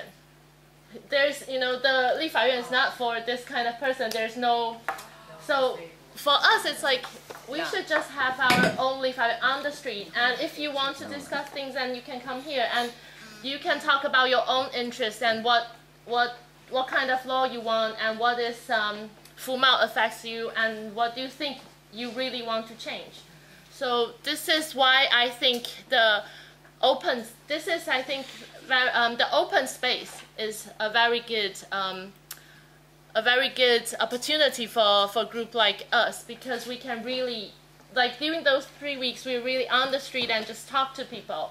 And because of the Sunflower movement, people just come and we can talk to people easily. And for me, it's like, because we've been doing social movement for so long, and sometimes normally it's like we go to a place and try to talk to people. But during those 3 weeks, like people just come and talk, and all about politics and all about what they want to change. These two, they are from the nurse union. Yeah, from the nurse union, and also we try to discuss about why they want to form a union. Yeah, what's the benefit as a patient or as a nurse? Yeah, so we try to link this kind of discussion. And then, of course, we also join a big event. Yeah, because the students or a lot of NGO maybe later, Abi maybe will mention about that one, or Hua will mention about that one, because they do organize so many events. We also participate and be invited. So this is one of our group. They participate this, and then I think I need to say there are a lot of people. It's not just only students during the Sunflower movement, and then there are so many people. This is a letter. If you see on your left side, this is a letter made by a worker. He is a cleaner. He just came to participate our assembly on March 28, and then he just gave us a piece of paper. They asked us try to announce for him, because he said he just only graduated from elementary school, so he never holding a microphone before. So he feels shame and he don't want to go in front to make a speech. So he asked us try to speak out. For him. So and then we encourage them to hold microphone by himself. So that's why finally everyone encouraged him. So that's why finally this is him that he holding microphone. And on his letter, he's mentioned about everyone. We all have our imagination how to run this country. So he also have his own idea. Even he is a worker. So he tried to explain his idea, and then he want to encourage everyone to participate to facing the political change. And then, so after that day, he participate our assembly every day after his work. And then after 2 weeks participation, and then the last night, we encouraged him to become a host of our assembly. Yeah, to host our discussion. And then actually he also afraid, but we try to encourage him, and then he made his decision. So he did it. So I think for us, this is very important, yeah, for us, because we do encourage people.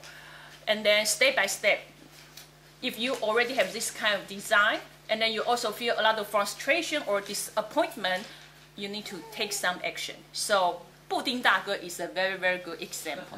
Yeah. Okay. So Street activities. And then of course you can see, and this is Xiaota in the middle.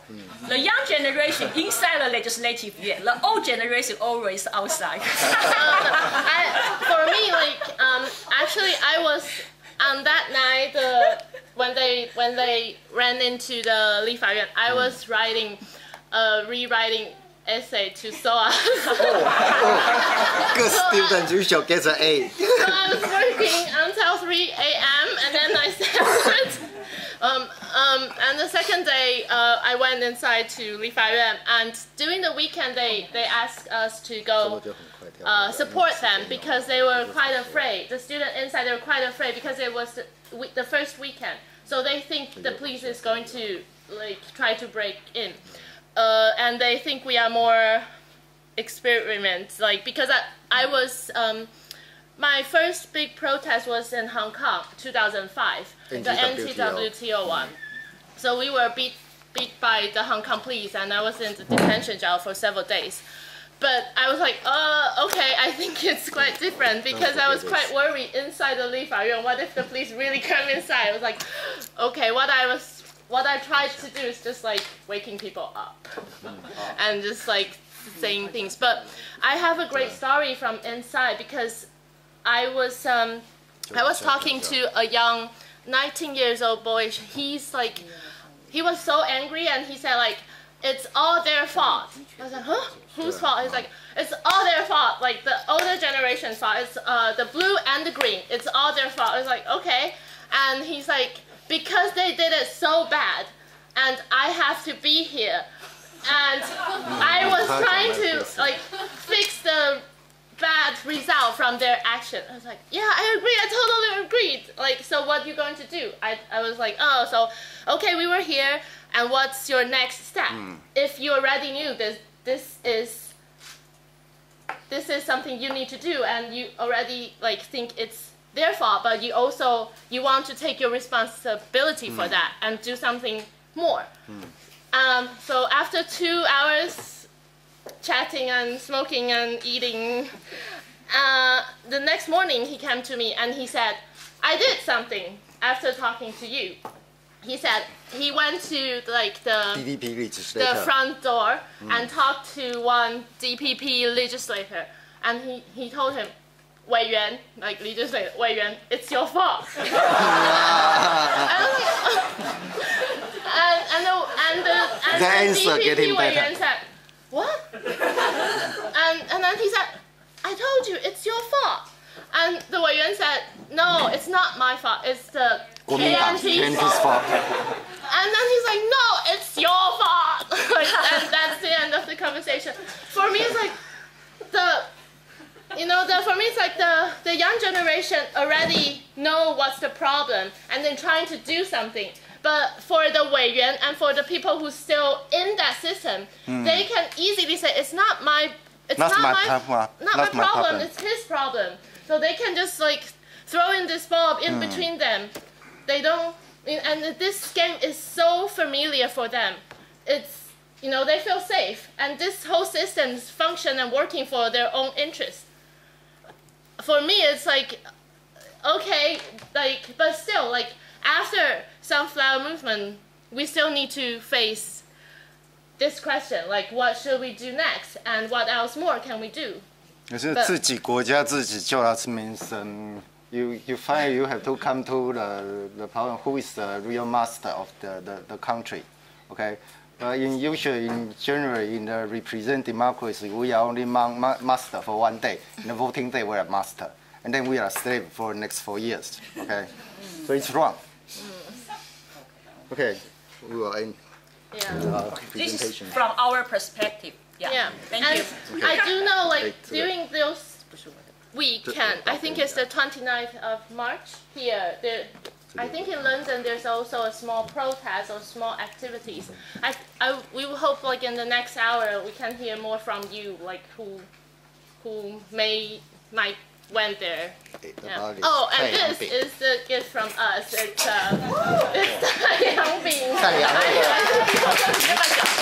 Okay, so we move to our last but least speaker, Professor Xu Zijian from Academia Sinica. And Xu Zijian is going to talk about a topic that a lot of us have touched upon, and that's the China factor in these protests.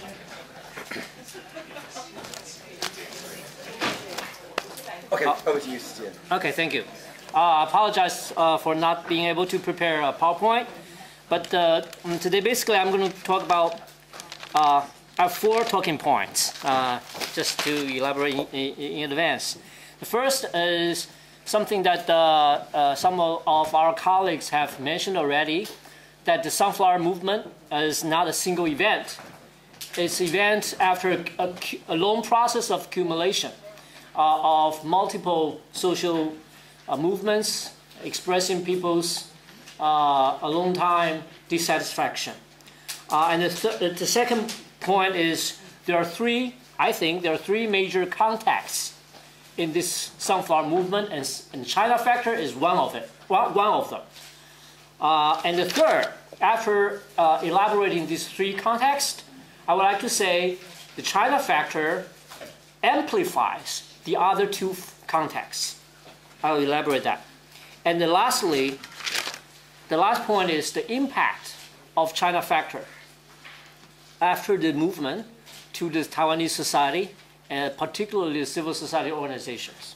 Okay, so very quickly about the first point, as Michael and Katie has mentioned through their presentation, that the Sunflower Movement cannot be seen as a single event. It's a long process of accumulation of frustration, anger, and the feeling of, that it's necessary to take some further action or escalation of our confrontation to the non-responsive government. So there is a very strong feeling of this. I have interviewed many civil society organizations, and they have the feeling that they have stepped to the edge of a cliff. That if we do not take any further action, that will be the end of Taiwan, something like that. Okay, so very strong feeling like this. Okay, and then the second part is three major contexts of the Sunflower Movement. The three major contexts: first is defending democracy, second is anti-globalization, and the third is the China factor. Okay, defending democracy, I think is the most conspicuous factor that motivate people, particularly young students, and a lot of them are high school students. The high school is during the midterm, a lot of high school students from southern Taiwan, eastern Taiwan, they didn't tell their mom and parents, they just take a train, come to Taipei, and their parents came to Taipei to find them. A lot of cases like this, right? A lot. And we have to try to help those parents. I don't know how to help them, but it happens a lot because these high school students think the 30-second scenario is really ridiculous. It's unbearable. How can things like this happen? Okay, there's a very strong feeling that the government is destroying our democracy. And also, during there was a series, about 2 weeks or 1 week of public hearing before this incident. And the public hearing itself, the whole process, it's a joke. Because, of course, a lot of NGOs or scholars were invited to express their opinions, but eventually we found that the ruling party, KMT, did not take any point into consideration. So the whole thing went to no avail. So we thought that's a joke. And also there's a very important background that we think should bring into your notice. That is in last year, 2013, there was a very important incident we called the September Power Struggle. The September Power Struggle is that the President Ma Ying-jeou started a power struggle against the chairman of the Legislative Yuan, accusing him of, I forgot what was the accusation, accusing him of colluding with opposition on some not bribing, but this is affecting a judicial case, something like that, right? Yeah. But the evidence came from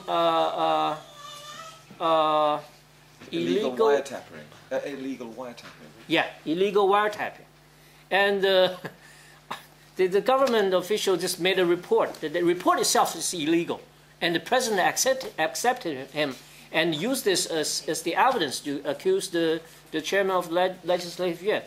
I mean, this is ridiculous. I mean, this is nothing more than power struggle. But eventually, this case was brought to the court, and the Ma Ying-jeou side fell. So, I mean, this angers a lot of people too. We thought that the president himself is doing great damage to our democratic system. All these things undermine the government's legitimacy. And of course, as said by our colleagues, we have accumulated frustration with Legislative Yuan as a political institution too, particularly the NGOs that have made multiple appeals for various reasons to affect the legislation, but all came to no avail. So that is the defending democracy element. The second element is anti-globalization. A lot of the groups involved in this movement came because we're now signing this. This is called a free trade agreement. No. I'm sorry, service trade agreement with mainland China, and this is negotiated because previously we already have ECFA, economic free. What's this? A framework. Economic cooperation framework agreement across the strait. So according to that framework, we're supposed to talk about a service or a commodity free trade agreement. But there are already many organizations in Taiwan opposing not only a free trade agreement with mainland China, but free trade agreement with any country, because they thought that this will worsen the many conditions, such as salary condition, such as social disparity, social injustice, will lower the welfare level, or will bringing environmental deterioration, or lost jobs, things like this. So a lot of groups joined this movement because of that, not because of, sometimes they don't have strong feeling against China per se, but they are against the globalization.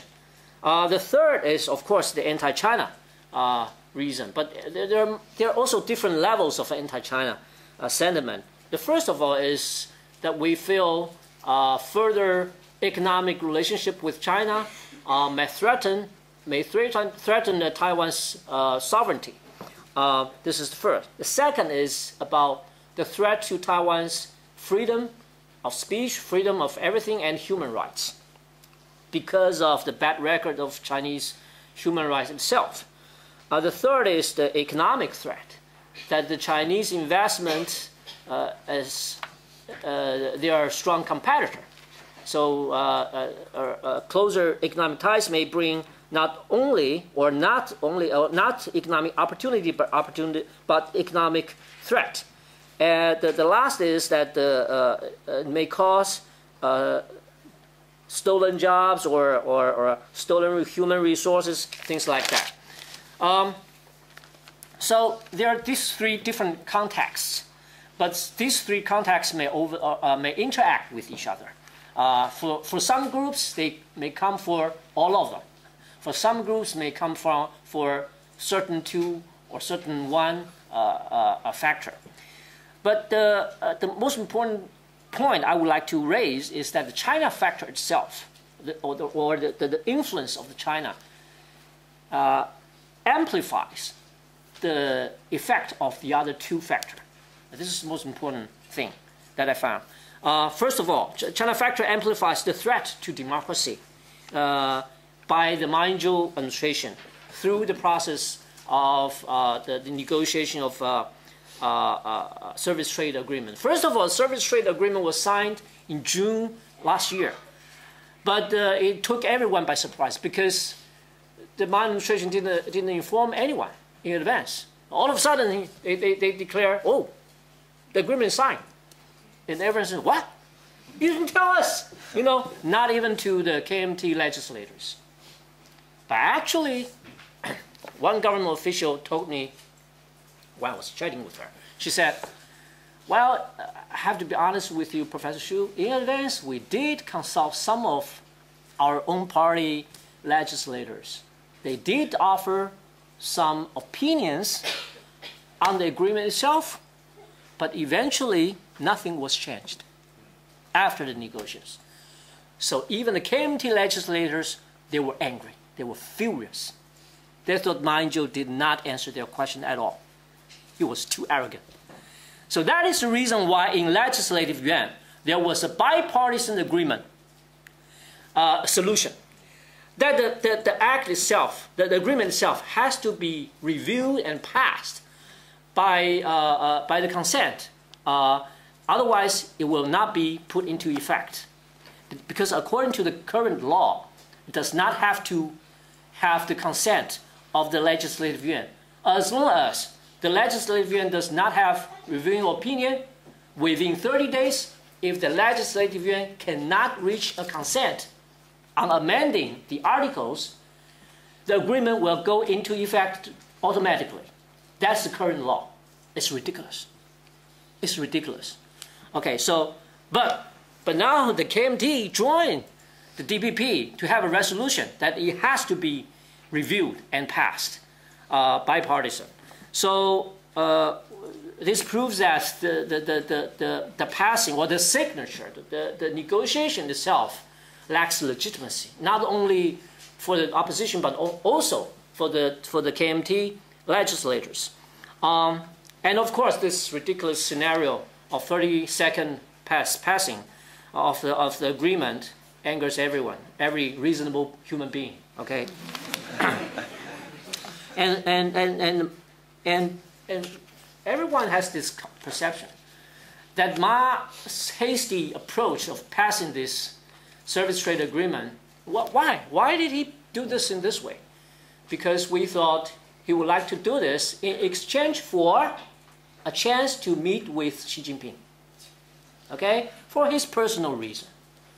I mean, so that we are already very angry.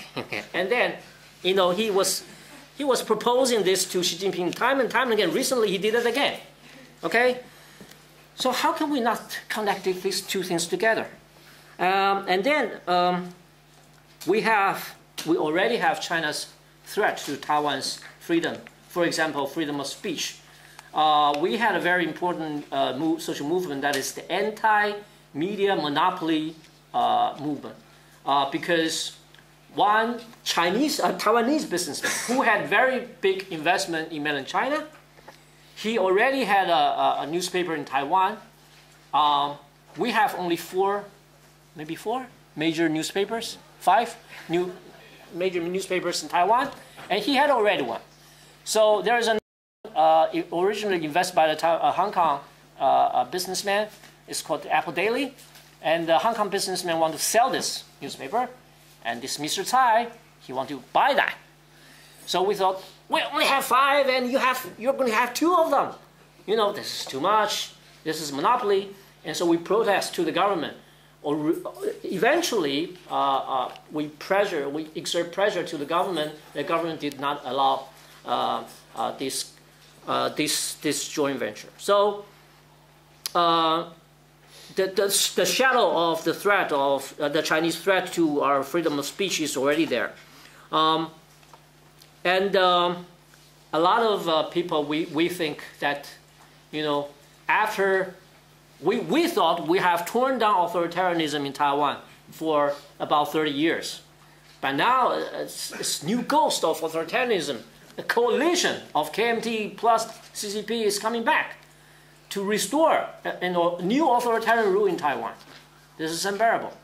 So this is also how China factor amplifies the threat to Taiwan's democracy. The China factor also amplifies the threat of globalization. First of all, my administration, particularly in the second term, has adopted a hyper-developmentalism a line of policy in Taiwan. So the government is very active in grabbing the land. So we have this land conscription, anti-land conscription movement, and strengthening or opening the avenue for monopoly, and the deterioration of salary and working conditions, things like this. And usually it's perceived that the service trade agreement will also open the door for not only the Chinese investment, but also the Taiwanese business itself to strengthen their monopoly. For example, service trade agreement.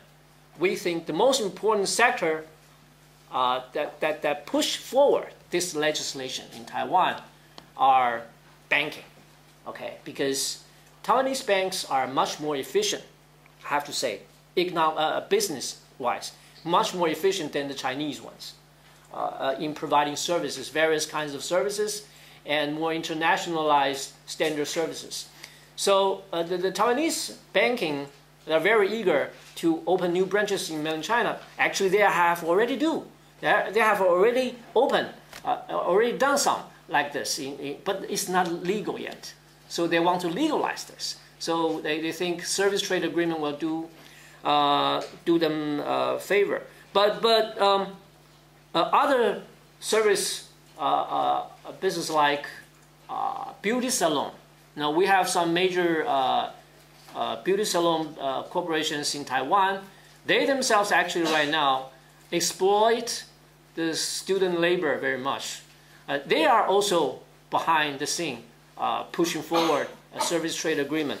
So they are not Chinese investment, but they are aiming at the Chinese market.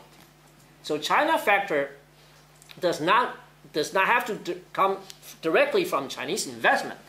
The China factor is the influence because of China. Okay.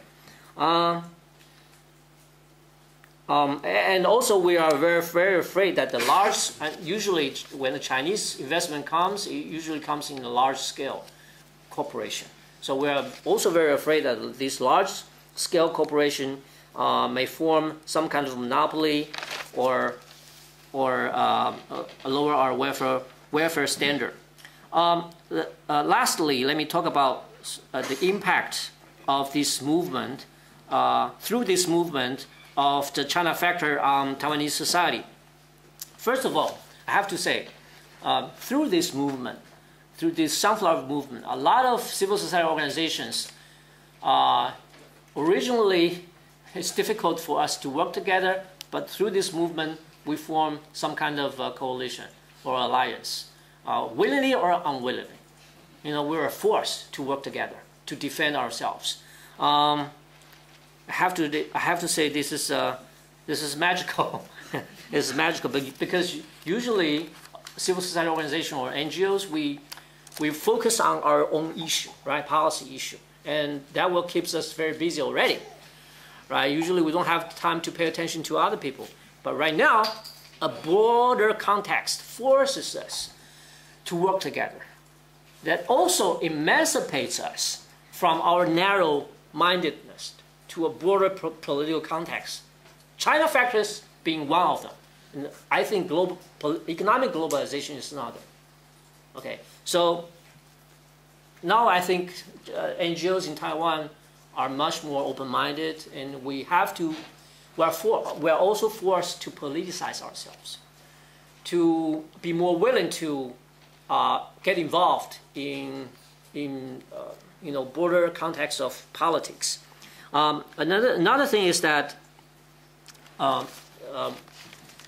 civil society organization in Taiwan used to be, as I said, very narrow-minded, but right now a lot of NGOs right now are more alert to the influence of China factor and more aware of it, more alert to it.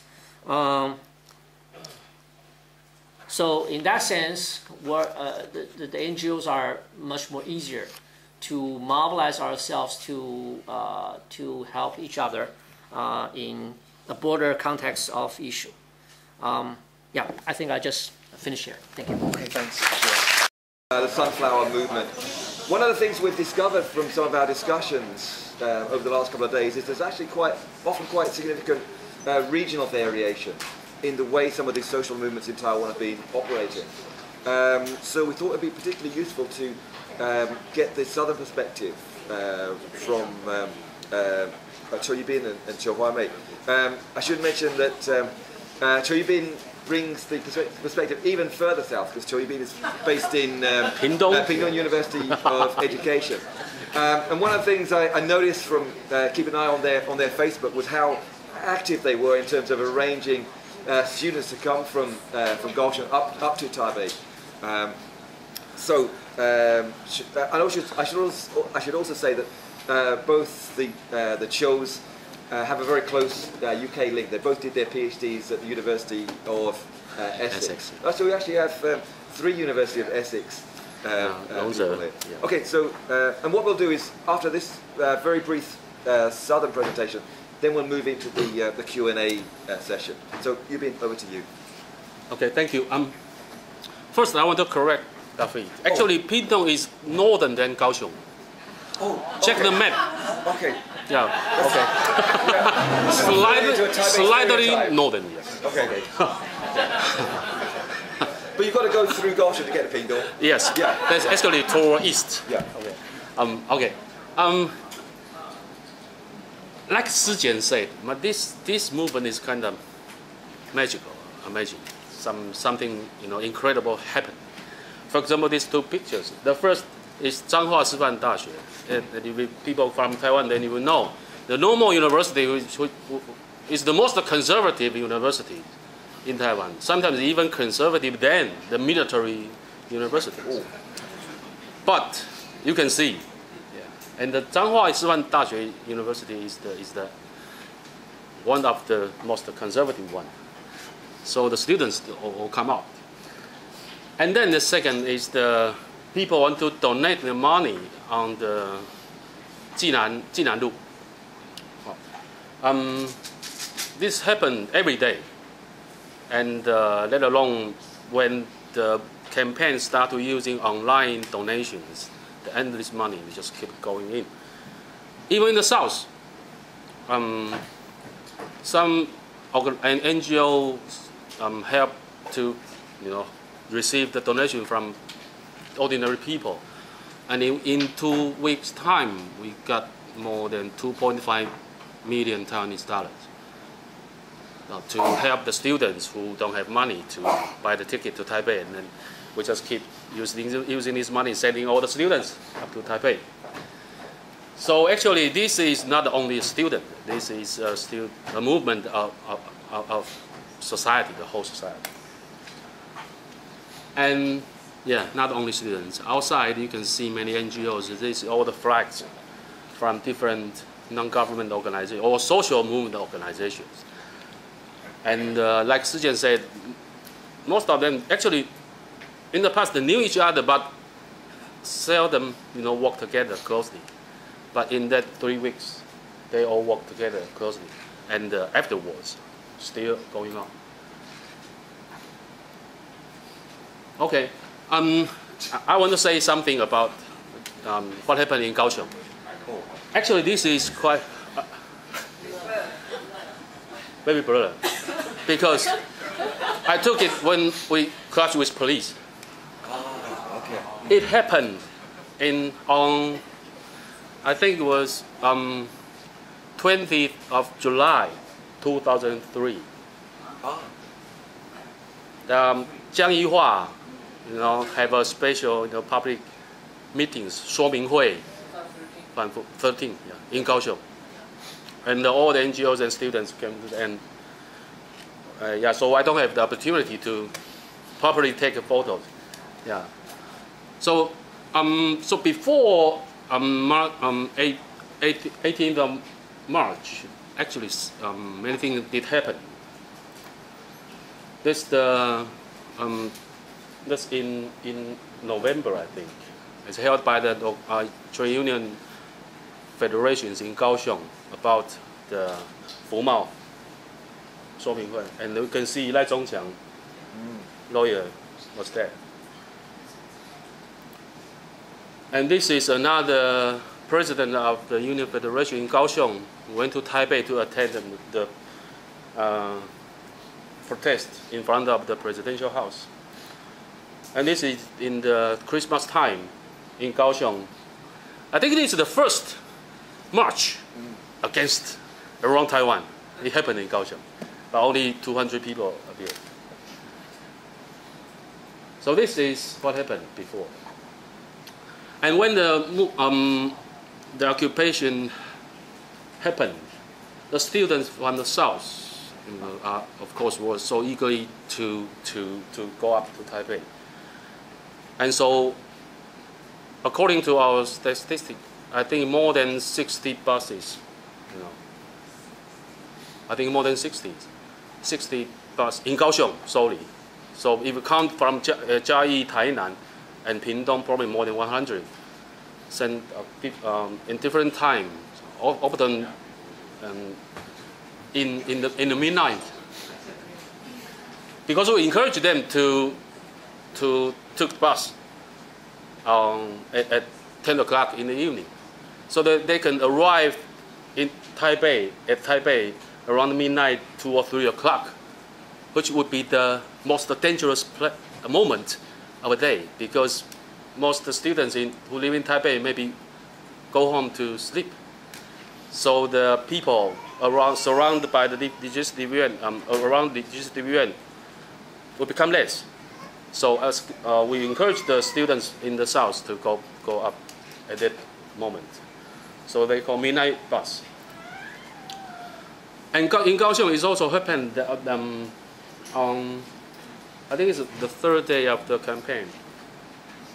Yeah, some people just post a message, say let's get together at the Meilidao Jieyun Zhan at 7 o'clock in the evening.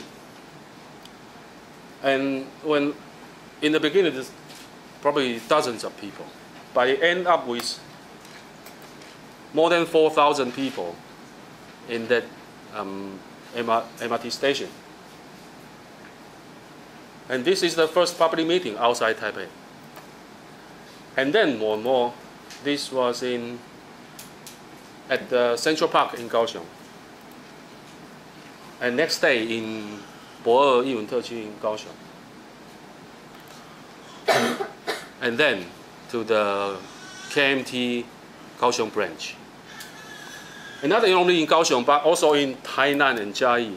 People just gathering together. Yeah, in Tainan it happened the same stories. Just a couple of people, who post a message on Facebook, say 2 days later, let's meet up at the Chenggong Daxue Nanrong Guangchang. And then turn out 4,000 people show up. So it shows that more and more people on the ground, at the grassroots level,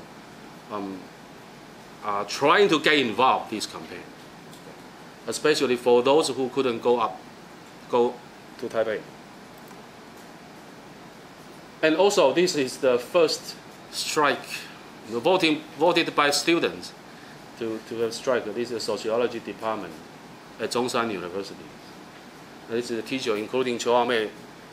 They later complained that actually strike is more tired than normal time. Yeah, because they still have to arrange, activities through the daytime, sometimes even in nighttime. So actually quite tired. Yeah. And of course, the students in the south, in different times, went to Taipei, and some of them come back, back and forth several times. Of course, they have faced some frustrations because the decision-making system in this movement is kind of unique, okay, which is different from the White Lady movement, because some 24 years ago we had a demonstration on a square, which is very convenient for everything. But this time, the main force were in Yichang, and then Jinanlu, there's a gathering there, and in Qingdao Donglu another one, and in front of the Lifayuan another one. So actually you got four system is going on. So some students actually feel frustrated because when they were there, they couldn't do anything. What they can do is just sitting there and do nothing.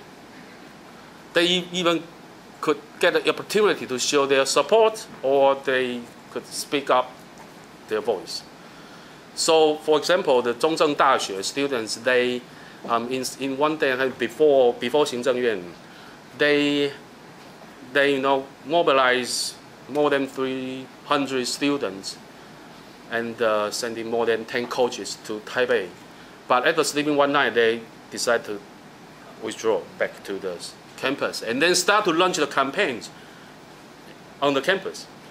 So it becomes amazing. You can see the people gathering at the campus and singing 岛屿天光. They're starting from them. Okay.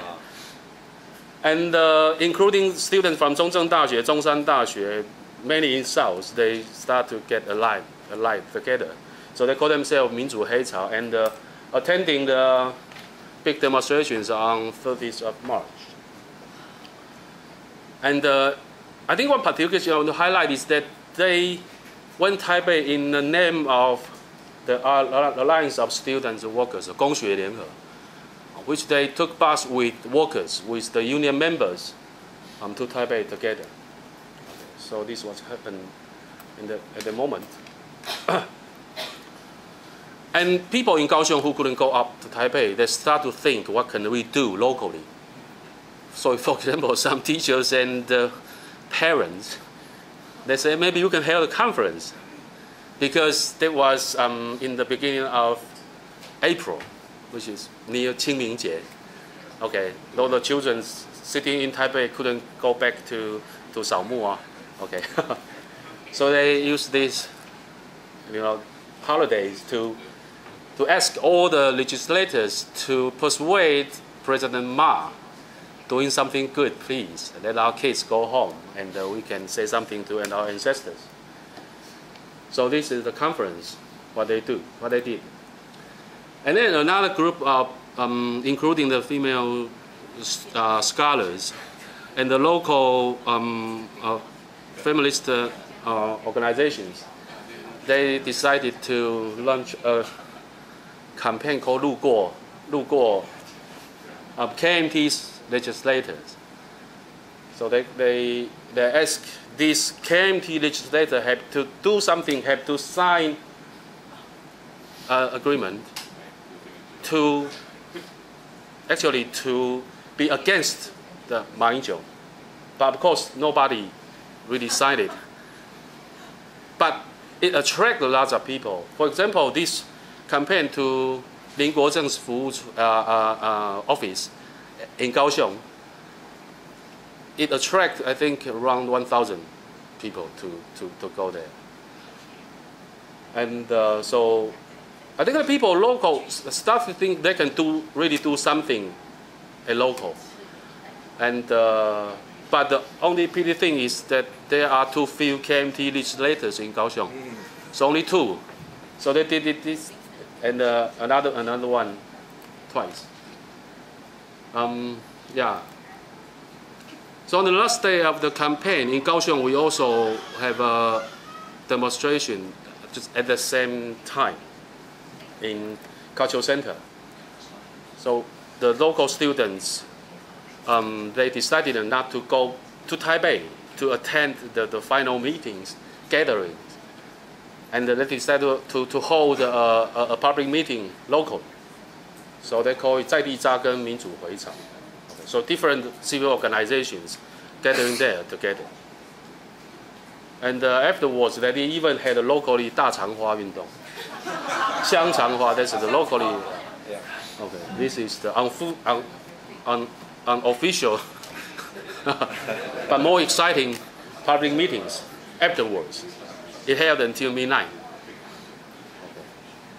So this is I just want to show you some pictures what happened in the South, and but I think the story won't end here, because I think one of the big achievements of this Sunflower movement is that we can see the really activated civil society in anywhere.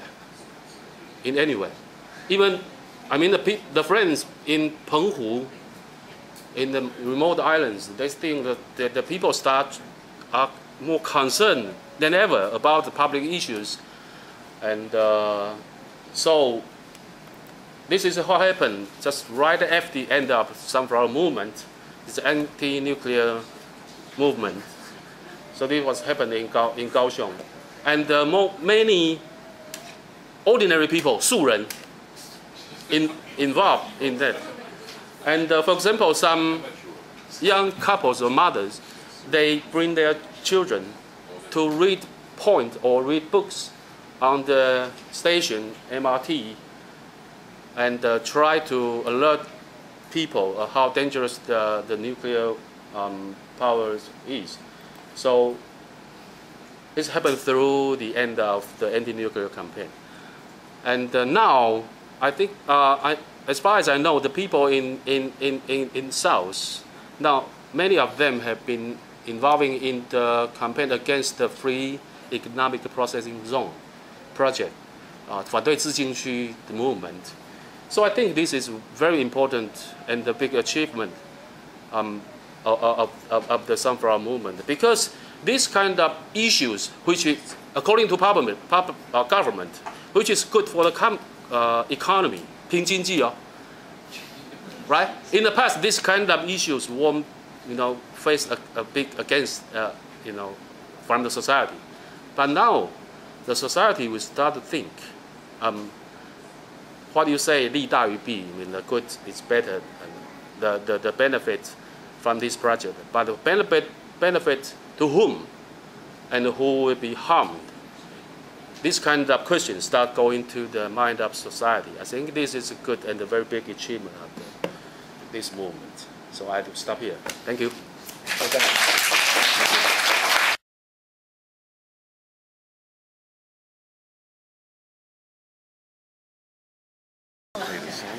Must be one of the, it's definitely the biggest panel we've ever had at SOAS. Okay, yeah, the front, and then Isabel. So it's to anyone who wishes to answer, because it's a very broad, general question. I'm going to write from New York, but Taiwan, so I was there on Vernon Square when it happened. So I was in Memorial Hall, and we were protesting not only against the Chinese government, what they were doing, and also the American government and Chinese government for their inaction, and also the non-response from the rest of the world. So and then later on, I was part of the Peace Action New York State, and I was a piece of part of the Occupy New York. But I guess of all these, you can hear the frustration in my voice, because we went to 2 wars with after the 9/11, and the Occupy movement in the States. The winter came, so we all went home.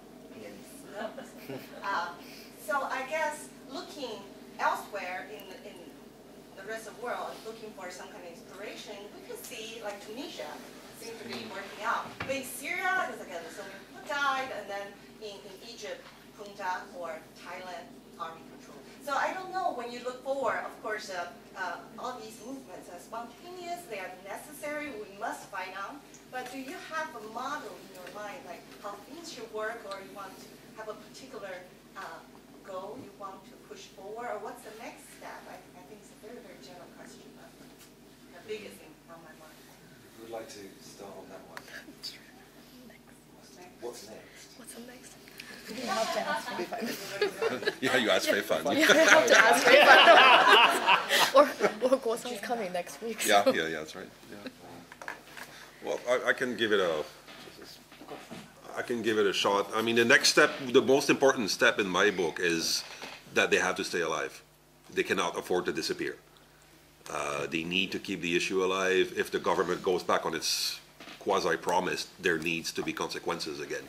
Now, the current phase is Black Island Nation Youth Alliance and others are going around Taiwan, and they're holding information sessions. So this is a form of recruitment right now. They're trying to generate new leadership, to bring new blood, and keep that issue alive, educate ordinary Taiwanese about those issues.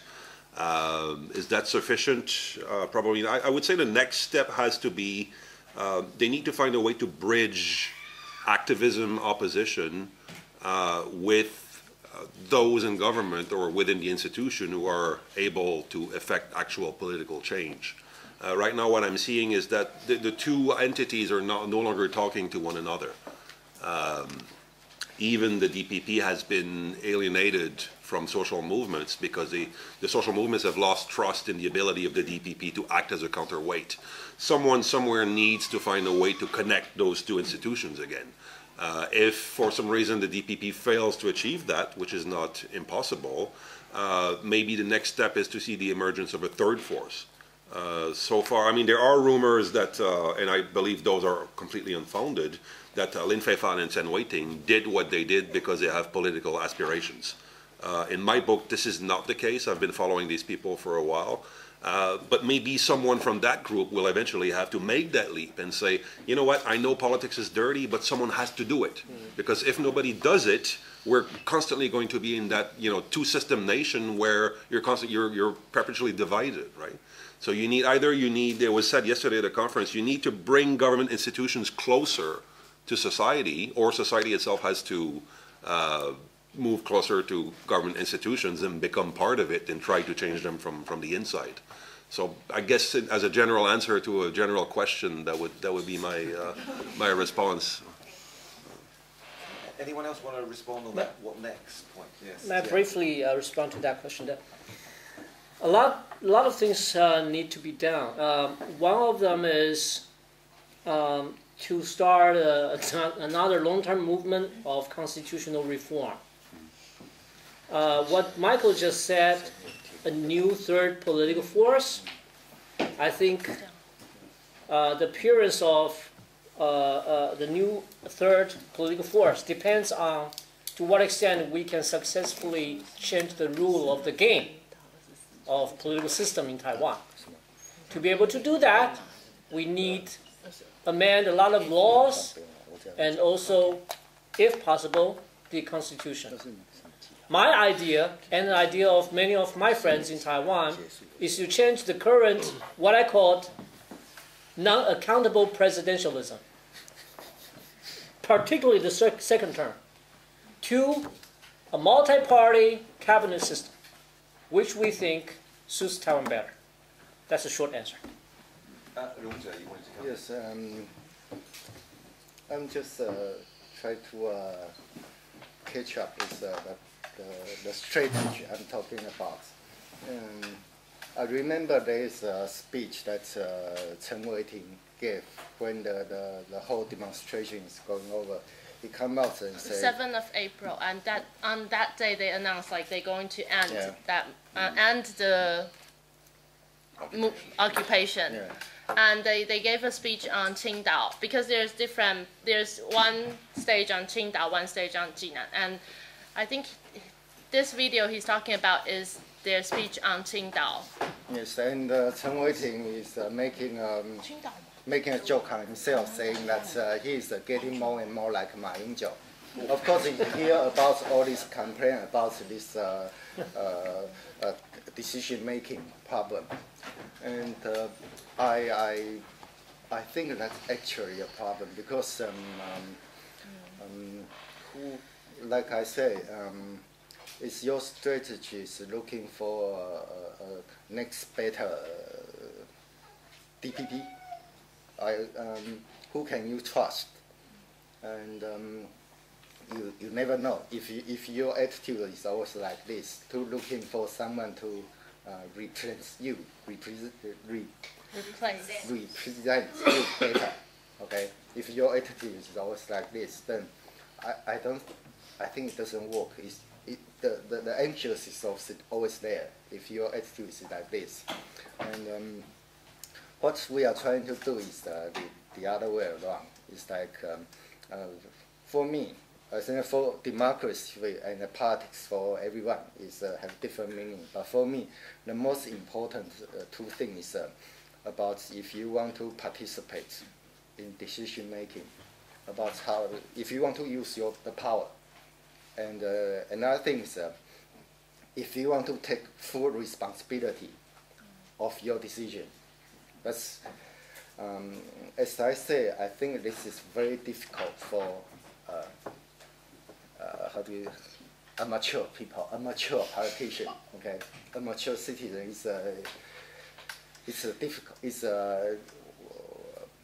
totally against their normal rationality. The normal people will say, okay, I will vote for you. You do the decision for me, and then when there is something wrong, then it's all your fault. Okay, for the normal people, they will do things like this. But I think if we don't change this mentality, then Chen Wei-ting, I think Chen Wei-ting's worry is 他是对的，他讲这个是有道理的。Because in all these years, we made a lot of negotiation with 国民党、民进党 and the third party, but I said they they can help you to a certain extent. But the real thing is that if you have to know that the power, you have to 你要知道说，如果你不把做政治的权利拿在手上的话，那如果你永远只是要去找 ，if you always are looking for someone to represent you, then one day something will different go wrong. Okay. Yeah, Isabel.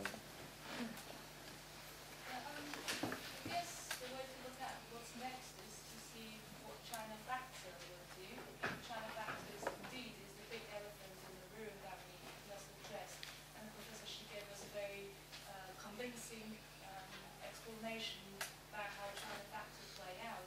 But after listening to all your presentation, I was wondering, all of you actually took part in this movement one way or the other.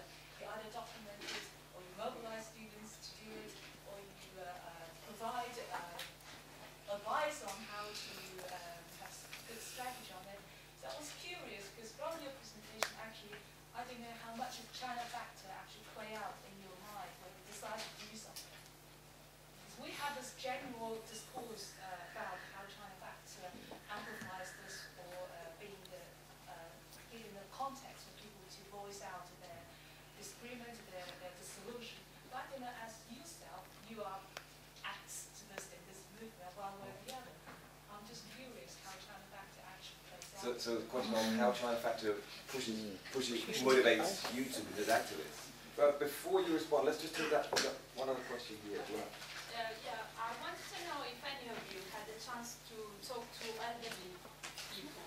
Elderly people. Elderly people, so old people. We had the old generation, but the old generation is not so old, I think. So, what's the role of the elderly? We spoke about disadvantaged people, disabled. Maybe they did do something. I don't know.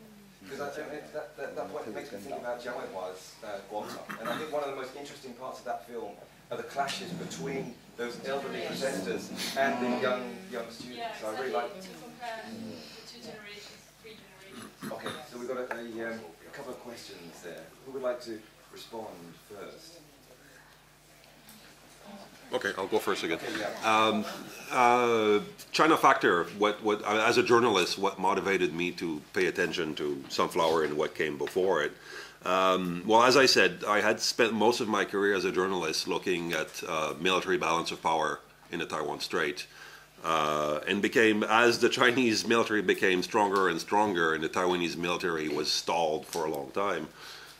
It still became obvious that using the military option against Taiwan is the last resort. This is not what the Chinese government wants to do. The consequences would be far too costly, and they would not be a walk in the park. It is still something extremely dangerous for the Chinese government. So once you realize that this is their last strategy, well, then their preferred options are to find different means to take over Taiwan and to undermine its democratic institutions.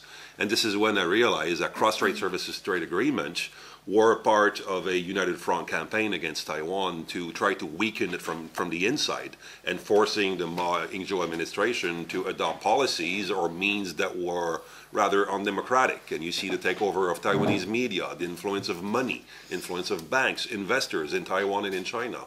So for me, the China factor was actually a major factor in my decision to start paying more attention to social movements and their clash with the KMT government, but also that Chinese specter behind it, if you will. Second question, elderly. I've spoken with elderly. I just came back from a conference in Houston at Asia Society. It was a Taiwan Heritage Week or something, and had a chance on the following day to speak with the local Taiwanese American community, and most of them would have moved it to the United States in the 70s and 1980s, and they come back every now and then. A lot of them were involved in the Formosa Association for Public Affairs, and they tried to do certain things for Taiwan. And there were so many of them after my talk, they came over and they're like, you know what, Michael, I had given up on Taiwan.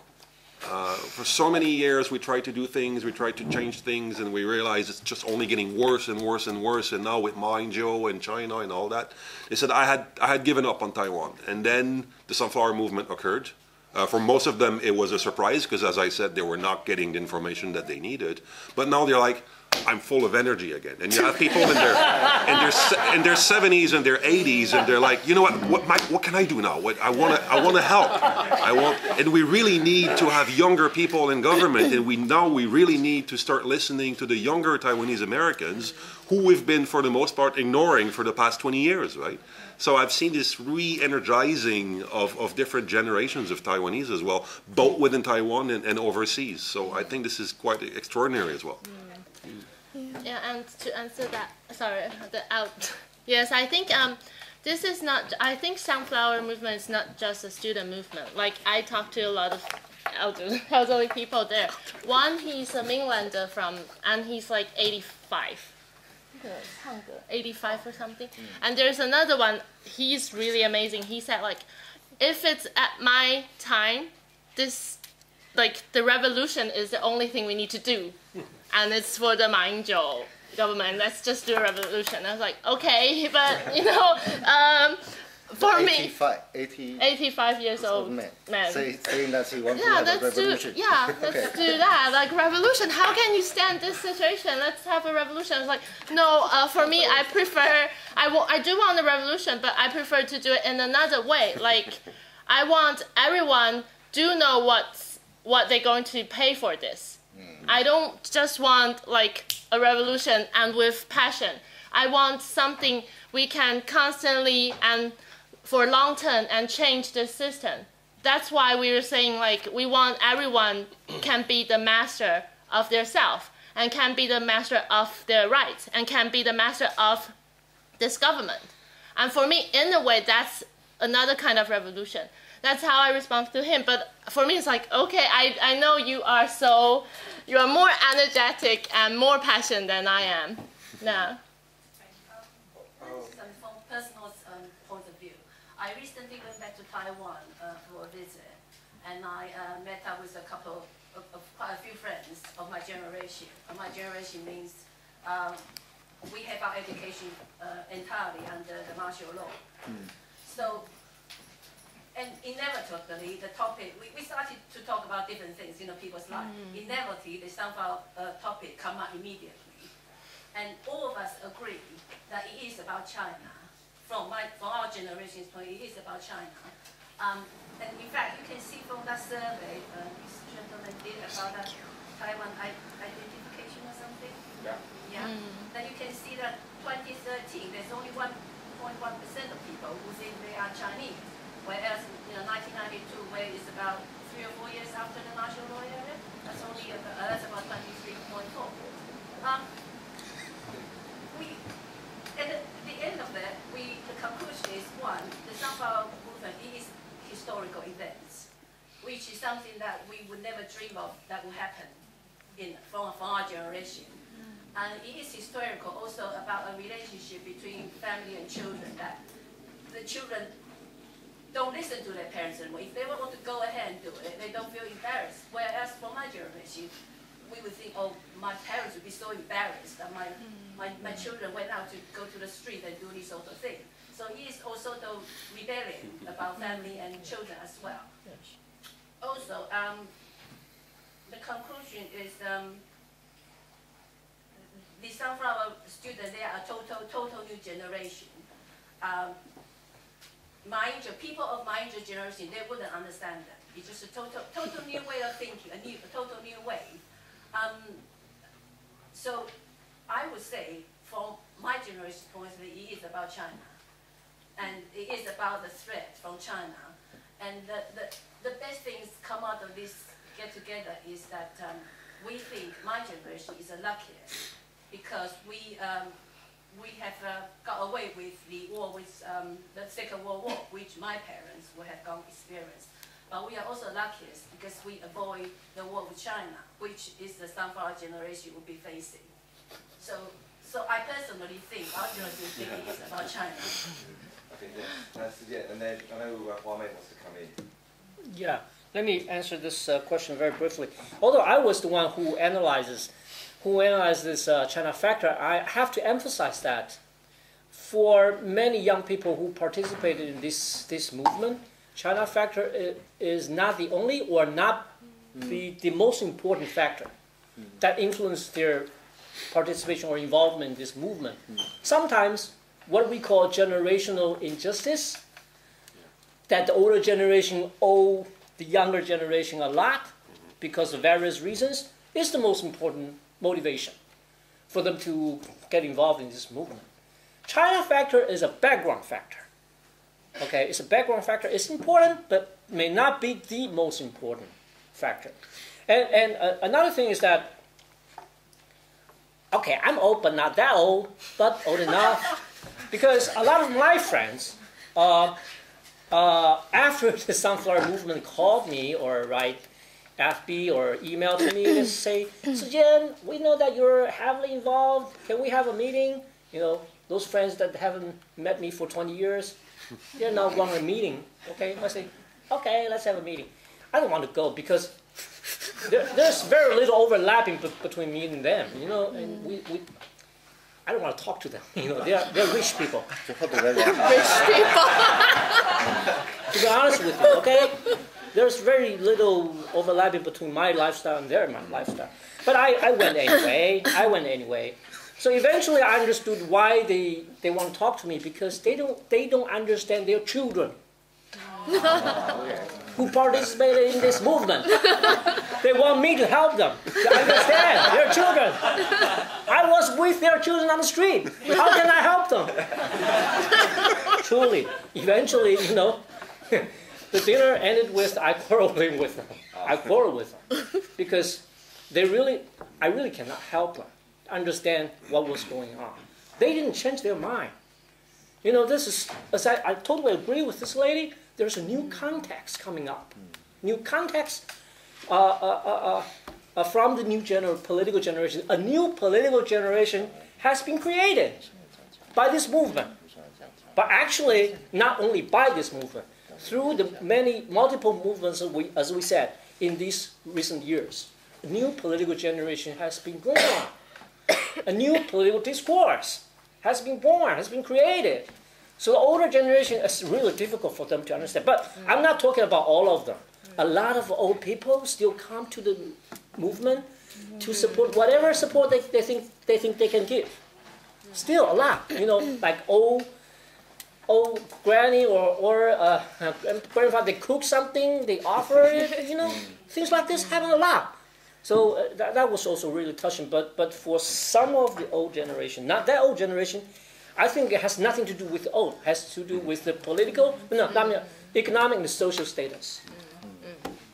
Okay, we've got Hua Mei and Dee. And one more. So let's take those three questions and then. Okay, yeah. I want to respond to the question, the first one from the ladies. I think for me, as an activist, I think we have a very strong belief in organization. What you have to do, I mean, in future, what we can do is just organizing more people to become more active in any area of social movements. And I would say that if in this case, for Sunflower movement, if we don't have already has so many social movement organization in Taiwan, we won't have so many people, so many activists to support the movement, to sustain the movement for such a long time, for 24 days. It's all of us was exhausted, but without them you can't make it possible. So I mean, I think it's fundamentally, it's principle. You have to do more organization, so I think what you do in the future is, I still believe we need a very strong civil society, and we can't give up, organize more people, and encourage encourage more people to engage in whatever kinds of social organization. This is the first point. So the second point is, and we did discuss, we do still now discuss a lot about how to form a new progressive third political form. And this will involve many, we hope to involve more, I'm from Green Party as well. And we hope to involve more people to think about how can we participate, how can we intervene in current political politics. So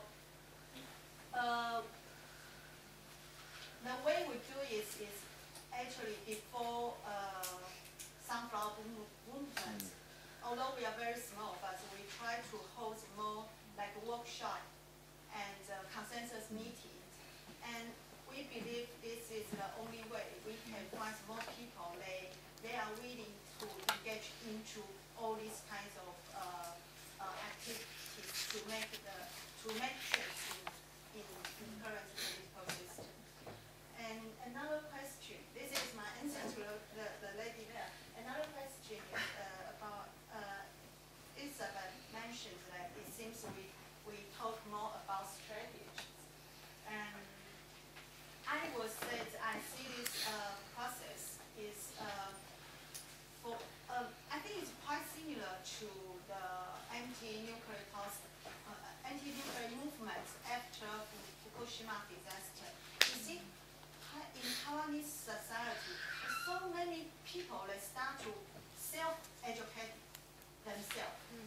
You see, so many people they start to try to find what exactly is what's the exact problem of nuclear power, and what exactly the impact of this kind of energy generation system. And I think it's quite similar in FUMA, in free travel service industry,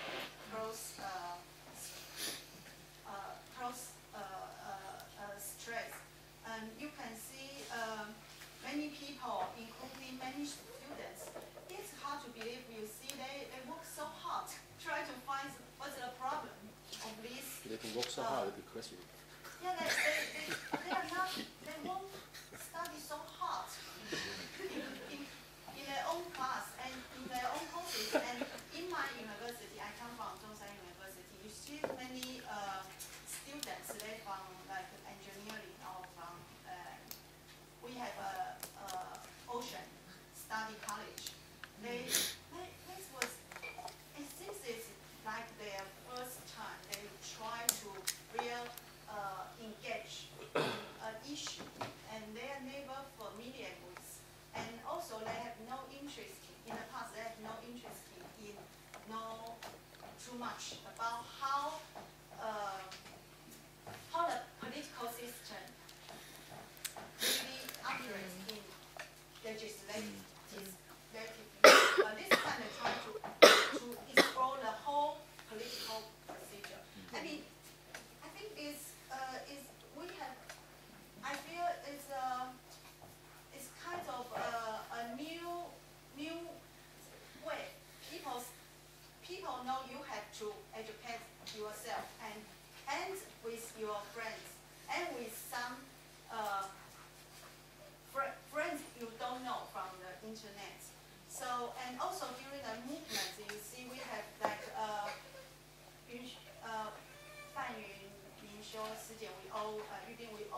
we launched, I think it was in 19th March, in the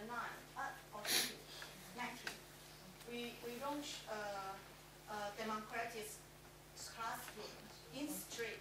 We start hold kind of classroom, and you find students, they translate all our speech and put on the website, and also later we have for some, I think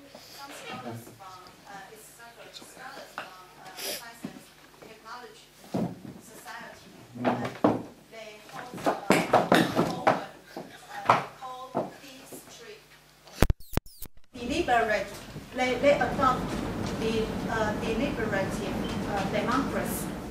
And industry, they recruit many people, more than 1,000 people in the street, and use the method of deliberative democracy to discuss this trade agreement. What's the problem of this agreement? From very, very different perspective and very, very different discuss different impact to like health, to education, to different industry amongst the service industry. So I mean, this is kind of hope, and I think that's how people get to know what is China Fest. Yeah, you have Sorry, I got re-educated this week, so thanks to you all. I just actually want to ask the three panelists here. Well, you know, I got the impression people usually focus on students' movement, but actually it's not from what I learned this week.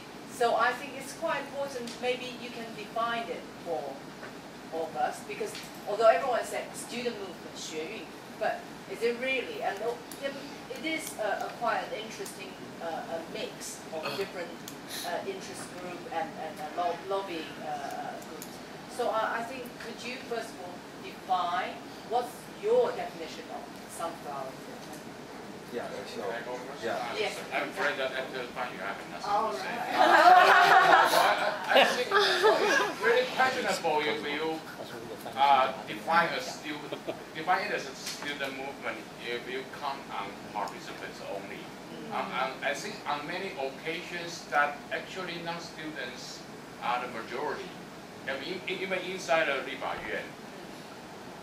So I think it's quite legitimate to say that it's also legitimate to say that students alone is not going to support this occupation action, because actually they got a lot of help from NGOs, from regular citizens. But still, nevertheless, I think there's an important element here that in Taiwan's culture, only students have the legitimacy to do something that all students seem to be sort of as being above interest. So what they do is like for the national interest. So they are not selfish, and that's why they have the power to represent the whole society. I think it's not so different from YLDD movement, when at that time you have to have a student ID in order to enter the area that is cordoned off. That is also the same situation with wild strawberry in 2008. But here I think the students are kind of more relaxed. They allow other people to participate, but nevertheless, they still are, I think, the recognized leadership. So I would say that this is a student-led movement. Well, you may say that there's a new definition of student movement here in Taiwan with the sunflower. Yeah. Thank you. Can we follow the order? Yes. Because I'm afraid maybe after the two professors, I have nothing to say. No. As our report, you may see there are so many different kind of person, involved in this sunflower movement. And then, of course, I thinking about this is not just only for the students. I think what the professor He already explained, the culture in Taiwan. And then for me, I do feel there are different kind of generation in this movement, involved this movement. For example, Xiaota mentioned about 85 years old, the grandfather, the 爷爷 from mainland China. And then I also make a lot of, maybe whole their life, they always insist Taiwan independent. This kind of 70 or 80, even 90 years old, the totally Taiwanese. For example, 使民, and also I need to special mention. You also can see there are so many people. They are homeless person, or they are marginal person in this society. Actually, they feel very happy during this kind of street protest because like they find out so many people accompany them, sleep on the street, and then we can see them all around. And sometimes people will just ignore them. But I really find out there is another kind of different place that they feel like home. And also another group is, this is something related to the China factor. Because I feel China is one of the factor only. And then, but during this movement, you can see a lot of, actually in Taiwan, we have more than 300,000 spouses from mainland China. And then some of them actually do present in this movement, but they just keep silent. They're afraid to speak out. They're afraid the participant will find out, you are from China. And then I always ask them why. Because they all can feel this kind of anti-Chinese, this kind of phenomenon. But they always mention to me, they say, actually, we also, like you, against this kind of Taiwan government. Just like we also against the Chinese government, sometimes they just only didn't give them 100% freedom. But we're afraid to speak out. But actually, you need to know what we need to against is this kind of China capitals, the large China capital. But sometimes they're afraid to speak out during this kind of sunflower movement because they're afraid they became the enemy of the Taiwanese. So I think about we really need to use another way to thinking about this social movement. Yeah. Okay. It's okay. Yeah. Fanny, would you like to reply, or should we take another couple of questions? You mean before or after? Yeah, would you like to go first? Okay. Oh, okay. Yeah, so I can say right. Yeah. Sorry, I'm totally confused. Yeah, I would say, of course, it's a social movement. But I would say from my observation, precisely, I will say it's a youth movement supported by social movement group. Why did I say so, because, each time when I have the chance to be the speaker, for example, to conduct the so-called open space discussion technique, or to chair the deliberative democracy on the street, I always starting with a survey. Could you tell me where we come from, the south or north? Or we call the 晚点名 or 早点名 because it's a classroom, right? And usually I will also do the age survey. So from my limited experience, I found that actually if you look at the demographic profile, 80% of the participants, they are under 30. Of course, we have the 85 years old or the 50 years old, but actually the majority, they are under 30. So actually they are the core of the mass. So I would say it's a youth movement, but supported in terms of the hard work. Lots of the 80% of the hard work actually are done by the NGO. You can imagine, right? Yeah. So okay, the hard work. But I think the media, they only recognize the student movement, and the student movement in terms of history or in terms of the image, I don't know why they just have the privilege.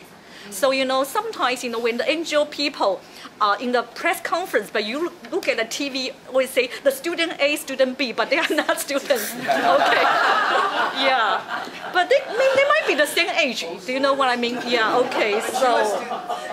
So yeah, so it's a pity that the social movement didn't really get the credit. But I would say that's due to the societies. They give high regard to the student, and we didn't have the good chance to correct that. But I would say, actually, it's a youth movement supported by the social movement. Okay, yeah. Okay, we've got two questions there. Yeah, we're getting more and more. But I know you've been waiting quite a long time, and then Mike was next. So, I was there, Mike. I think she was just slightly ahead of you. Okay. Yes.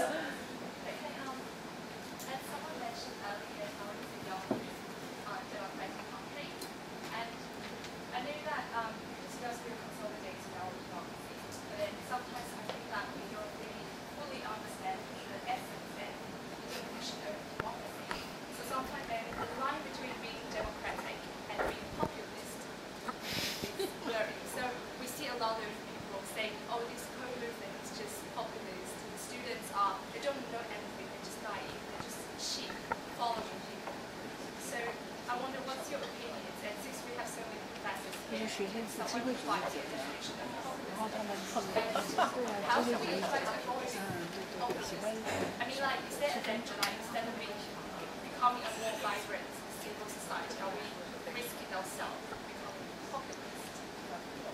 So I'm going to take a mic word next. Just a few words. It happened that I was there on the 30th, the day after I arrived back in Taiwan. And a curiosity is that in the latest FAPA bulletin, there's quite a long piece which says a British visitor who just happened to be there, and that was me. Anyway, I wanted to say something about the age distribution. I think there's a tendency to, and has been in the discussion, to differentiate the old and the young. Now, my impression was there was an extraordinarily uniform age distribution. And look at the numbers. If there are 500,000 there, there are not enough students to be more than a smallish percentage. And it was quite extraordinary that there would seem to be a very uniform distribution of social class, age, and probably basic education as well. And a certain enthusiasm which went across the whole spectrum of the place. And it was very exciting to be there, trapped in the crowd. Okay, thanks. So we've got a couple of points there. One is kind of challenging the youth-centered argument, and one on democracy and populism. Yeah, I was saying about populism. I think populism only happened in the society where the society is not active. When the people are kind of, used to be mobilized, they don't have really political knowledge, political debates, political culture. And so I think this is more important things from my point of view in the democratization or democratic consolidation in Taiwan. Now, because we are facing a very critical moment, which is the coming back KMT, which we thought should be changed a little bit after they're failing the regime for 8 years. But we thought that after they come back, the way they deal with the civil society, the freedom of speech, and actually is quite similar what they did in some 20 years ago, even worse than that. Or they use the police and the state force. So I think this is quite critical moment. The society now should use this opportunity to equip themselves, to improve the kind of, different kind of knowledge, and become active to ensure what we got in terms of democracy. And of course, for the next agenda would be, the relations with China or the social equality, that kind of things. But if we want to say something about the democracy or democratic consolidation, I think a very important thing is to, more activate the different corners, different areas, people, to concern more about public issues, so that there won't be no chance for the politician in the future, if they are smart enough, try to be populist. Okay, so I think this quite tricky things, because the basic knowledge is that if there is a passive societies, it will be easy to become populist. But if we have been activated around different corners, different class, different communities, I think we can avoid the kind of possibilities. Yeah, Katie, and then Okay. I just want to echo Professor Cho's sentiment. I am political scientist by training, and the reason why I started monitoring the social movements in Taiwan is because I was interested in the consolidation process of democracy of Taiwan, and then the quality of democracy of Taiwan. And so if you examine the literature within the democratic consolidation, there's I do believe that Taiwan is still in the process of consolidating its democracy, because if you look at consolidation literature within political science, there's a few criteria that you will see.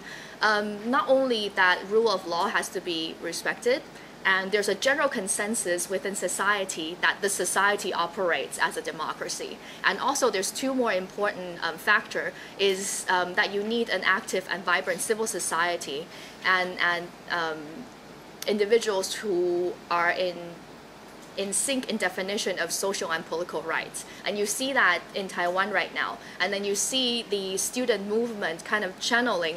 A lot of us mentioned the 30 seconds passage of the agreement. And I see that was one of the key thing is that there's that bottom line that will activate civil society, including the students, to participate in such a movement. So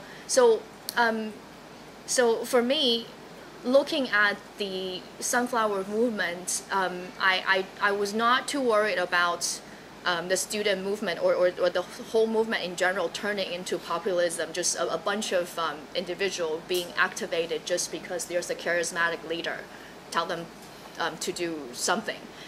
So that's pretty much my opinion when it comes to democracy versus populism, and from examining from the movement's angle. Yes. Yeah. The similarity between democracy and populism is that a wide range of citizens, or a huge amount of citizens, participated in certain political event. Right? That's a similarity. Judging from that, you can see, well, this time a huge number of citizens are involved. But what is the difference? The difference is that whether these participating citizens are well-informed or self-educating, or do they come from different walks, different categories, different sectors of the society? If they're terribly similar, I mean, they all have the same face, then you may have a legitimate doubt that this is very populist. But this time we have, I think, more than 100 NGOs, right? And these NGOs, as I said, it's a miracle that they can come together. Usually they don't talk to each other, okay? But right now they come together for various reasons. As I presented, there are at least three different contexts they come together. And during the process, as Fan presented, we never stop educating ourselves, as if this is never enough. I have to tell you, these students, I don't know where they got this spirit of learning. They never show that in my class. That they study, I'm telling you, they study the service trade agreement better than anyone else.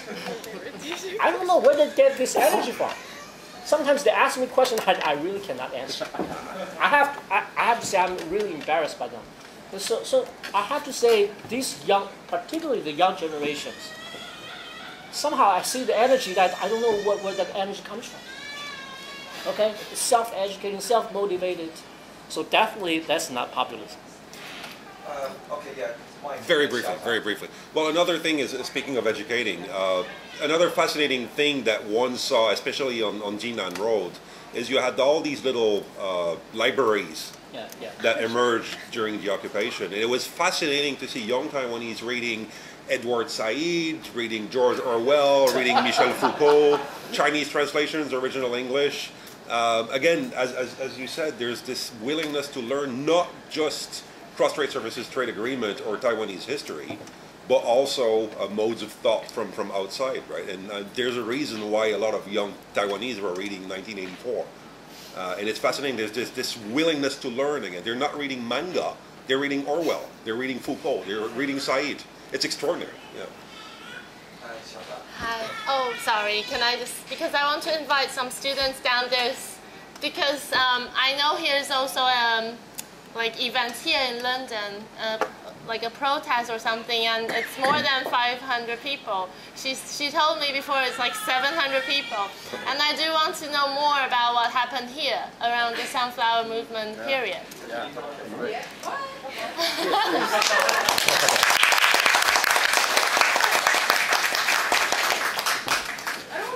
I don't want to be on a newspaper. Show us your stand. Explain your Explain my T-shirt? It's just a gossip. T-shirt I'm wearing today is Z more than B, which that lots of professors have talked about this term. It's based on the cross-strait agreement. We have a group booking and ship the T-shirts from Taiwan to the UK, which is very exciting. So I don't really know what I'm supposed to talk today because I'm not prepared. About the experience of, your trip. Yeah, and why, like, what motivated you start doing all those organizing things? Are you guys asking questions? Okay. Say whatever you So want who's to the say. first? Firstly, I'll give an introduction about what we have done. Why did you? There, okay. Okay. Again, besides the car. Yes, it'll be great. Yes. It's a very good place to take pictures. So what we have done on March 30th is that the day was an overseas protest. There are more than 70 countries, up to 49 cities, Taiwanese students who are now studying in those places, trying to get together to have an overseas huge protest.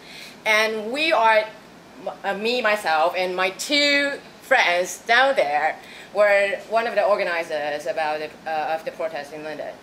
And on March 30th, I think two professors have shown the pictures in Taiwan. We are very surprisingly to know that Taiwan decided to have a protest on that day too, because actually we have the idea first before them, which is very interesting because when we are trying to get more supporters from overseas, and the last country who joined this protest is Taiwan. Yeah. I think we have to, I personally really want to make this idea clear because we don't want to yeah, of course we are supporting Taiwan, but you know, the story is like that, not like that.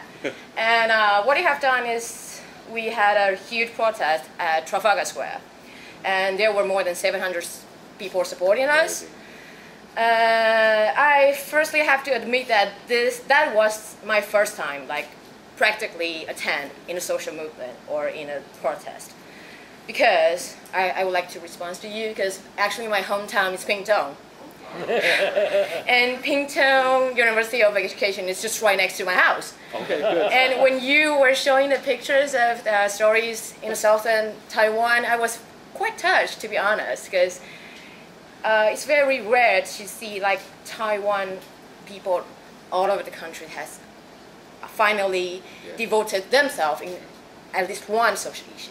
So I was quite touched. And also I was pretty touched to see there are a lot numerous, like hundreds and hundreds of people attending the protest in the UK. And I got lots of feedback, because also questions. One of the most important questions is that, why are you Taiwanese people overseas doing this outside your country? What can you contribute? And to be honest, I have no answer to that.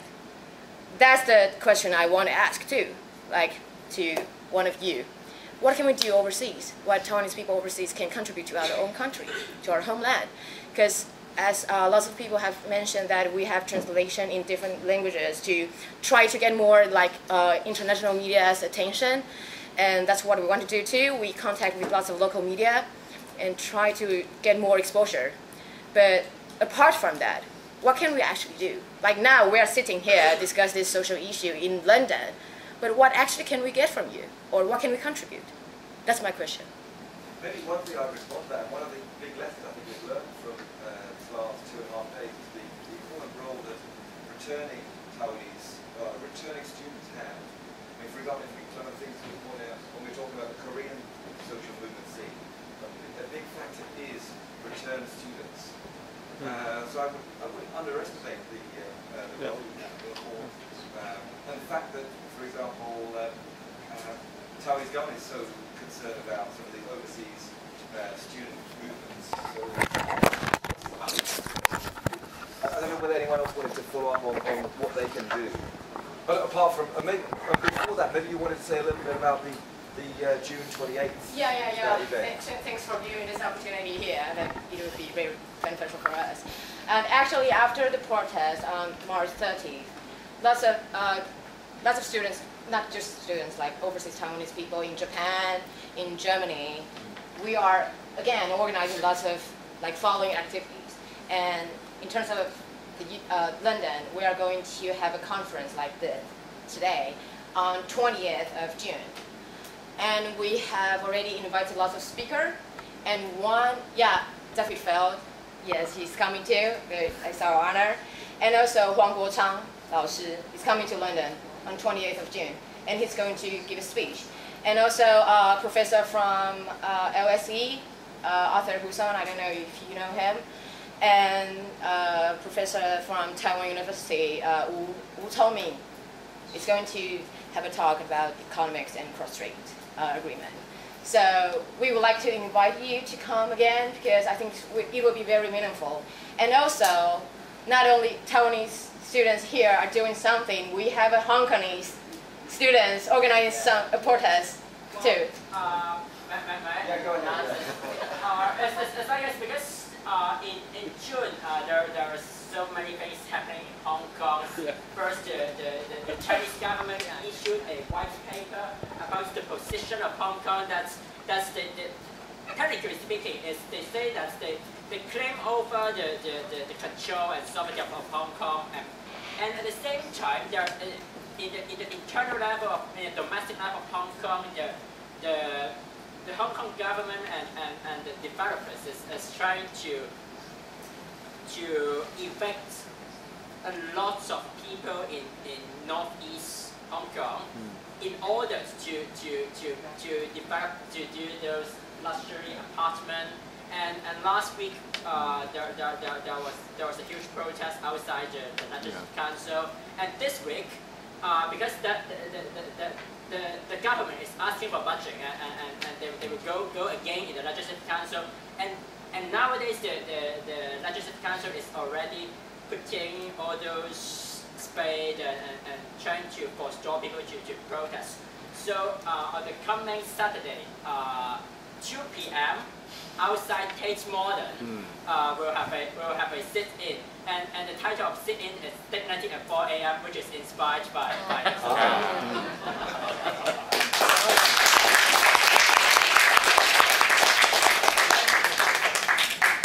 Okay, did anyone want to respond? I mean, or should we take a final couple of questions? Have we got 1, 2, 3? Okay. Oh, well, we've got about 5 questions. So, would you like to? Maybe we should take them all, maybe as comments perhaps than questions. Yeah. Oh yeah, I keep them fairly short. Okay, go ahead. Yeah. Right. Just a quick question. I am an active citizen from Hong Kong. So after the sharing, I've seen vast similarities between the situation in Hong Kong and Taiwan, especially when you mentioned about the social movements, especially the sunflower. I would compare the sunflower movement with the anti-national education movement happening in Hong Kong, which also results after a series of social movements. For example, the demolition of the Prince Pier, the destruction of a village due to the development of the express railway in Hong Kong. So my question is, since we're sharing these similarities, and we also have a new generation, new political generation, we have social movements led by young youth groups, say, for example, scholarism, and we might have an occupation movement called Occupy Central in Hong Kong. It might or might not happen, I don't know. It may be amplified by the China factor or the white paper currently occurred, and we also have the Northeast development as mentioned by the gentleman. So for you guys, we are actually panicking as Hong Kongers. We are worrying. Do you have any advice for us? We do not have a sea, we don't have a border, we don't even have an army, and we are already a part of China. The Chinese factor is probably the most worrying, biggest factor in our city. So in that case, in the future context, what's coming next for the success of social movement and fighting for social justice? What's your suggestion? Okay, I mean, okay, let's take the other one. Alan, you had a Yeah. With regards to the West lack of coverage of the situation in Taiwan, I was wondering, could it be like, I mean, you know, they talk a lot about what's happening in Syria because they have a vested interest in wanting to change the regime over there, but they don't talk about Bahrain because they want to keep the status quo. Could it be that they actually, like, well, what is America's opinion on it? Do they just want to keep the status quo because it's peaceful and they want to have a good relationship between Taiwan and China, and they don't want to rock the boat? Or how do they feel, basically, is my question. Where does America stand? Okay, thanks, Alex. Yeah. I just want to ask, what would you say to Chinese people if you meet them about this movement? Because there is actually an occasion next Monday at UCL. There's a China-Taiwan cross-strait debate. And I know about this event because I joined an interview in my department at UCL. And there's an interview for new lecturers. And there was a Chinese candidate presenting his research in diaspora literature. And when she left that podium, we PhD students as audience are asked about our opinions. And I say, maybe I'm Taiwanese. When she was presenting, there's always a question in my mind. Why is Chinese diaspora? And next to me was Dr. Vivian Luo. She is the director of Chinese Health and Humanity. Yes, and she invited me to talk about this the movement to Chinese students, her Chinese students. And I think that's very, very important that we have better communication with Chinese students because they are not necessarily charged with this governmental ideology.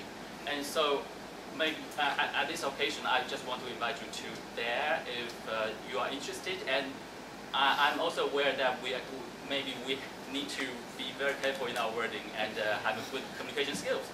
So, and the big question is, what would you say to Chinese people? Is that directly in response? Okay, go on, yeah. I'm organizing and then Chiman next. On Monday. And I was actually going to try and say something about that at the end of the presentation if there was time. We've actually been, to address that question before, we've been having real difficulty getting mainland students to attend. For anyone who would be interested in coming, that would be really wonderful. And if anyone would like more information, please come and talk to me afterwards more about it. So yeah, please come on Monday. Okay, and Chiman, you're going to have the last question. Oh, okay. To follow up the Hong Kong questions, and then because actually I'm half Taiwanese, half Hong Kong, so I have many mixed feelings in between. And then I was very glad that I can join the conference today, and then I listened to your wonderful presentation. I learned a lot from this, and I remember when we are having lunch together today, it's like we are talking about maybe the PRC is doing like the great thing they do is like pushing all the Taiwanese and Hong Kong people together. And then for me, I was a bit touching because when I see what happened in Taiwan, actually many Hong Kong young people, actually they very support the Sunflower movement, and many journalists, and then actually on the surface they should be like didn't have many emotion, but behind the scene we talk about that. Everyone is saying that we are so happy to see something happen in Taiwan and in Hong Kong because and then recently Hong Kong happened so many things, and then I agree we are very worried about it, and then but in the same time actually I feel very touched because before I didn't really feel like many Taiwanese. I always go back to Taiwan every year 2 to 3 times, and then I didn't really feel like Taiwanese people really concerned about the situation in Hong Kong that much, and then recently, and then I can see many support from Facebook, and then it's very touched, and then I think two places getting closer and closer together. Yeah, I mean, one thing I'd add to that is, I've been to so many Taiwan conferences over the last decade or so. This is probably the one conference where Hong Kong has come up more than ever, which I think the links are becoming much, much closer. I think it's really interesting. I know. One who wrote the question is like, my question actually is, do you think, other than what Hong Kong can do, is like, because I think the same is Hong Kong people actually feel the feeling that it's the same as Taiwanese people, is the government is not working, the legislative council actually is not working. So the only way they are going to protest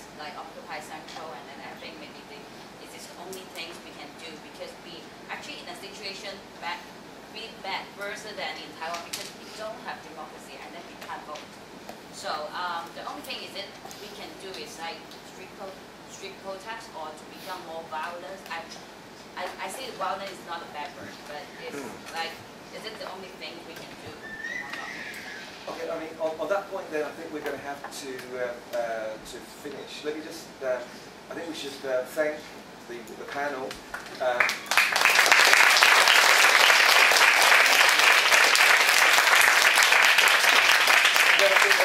I think we'd like to thank all you for all your contributions. Yeah.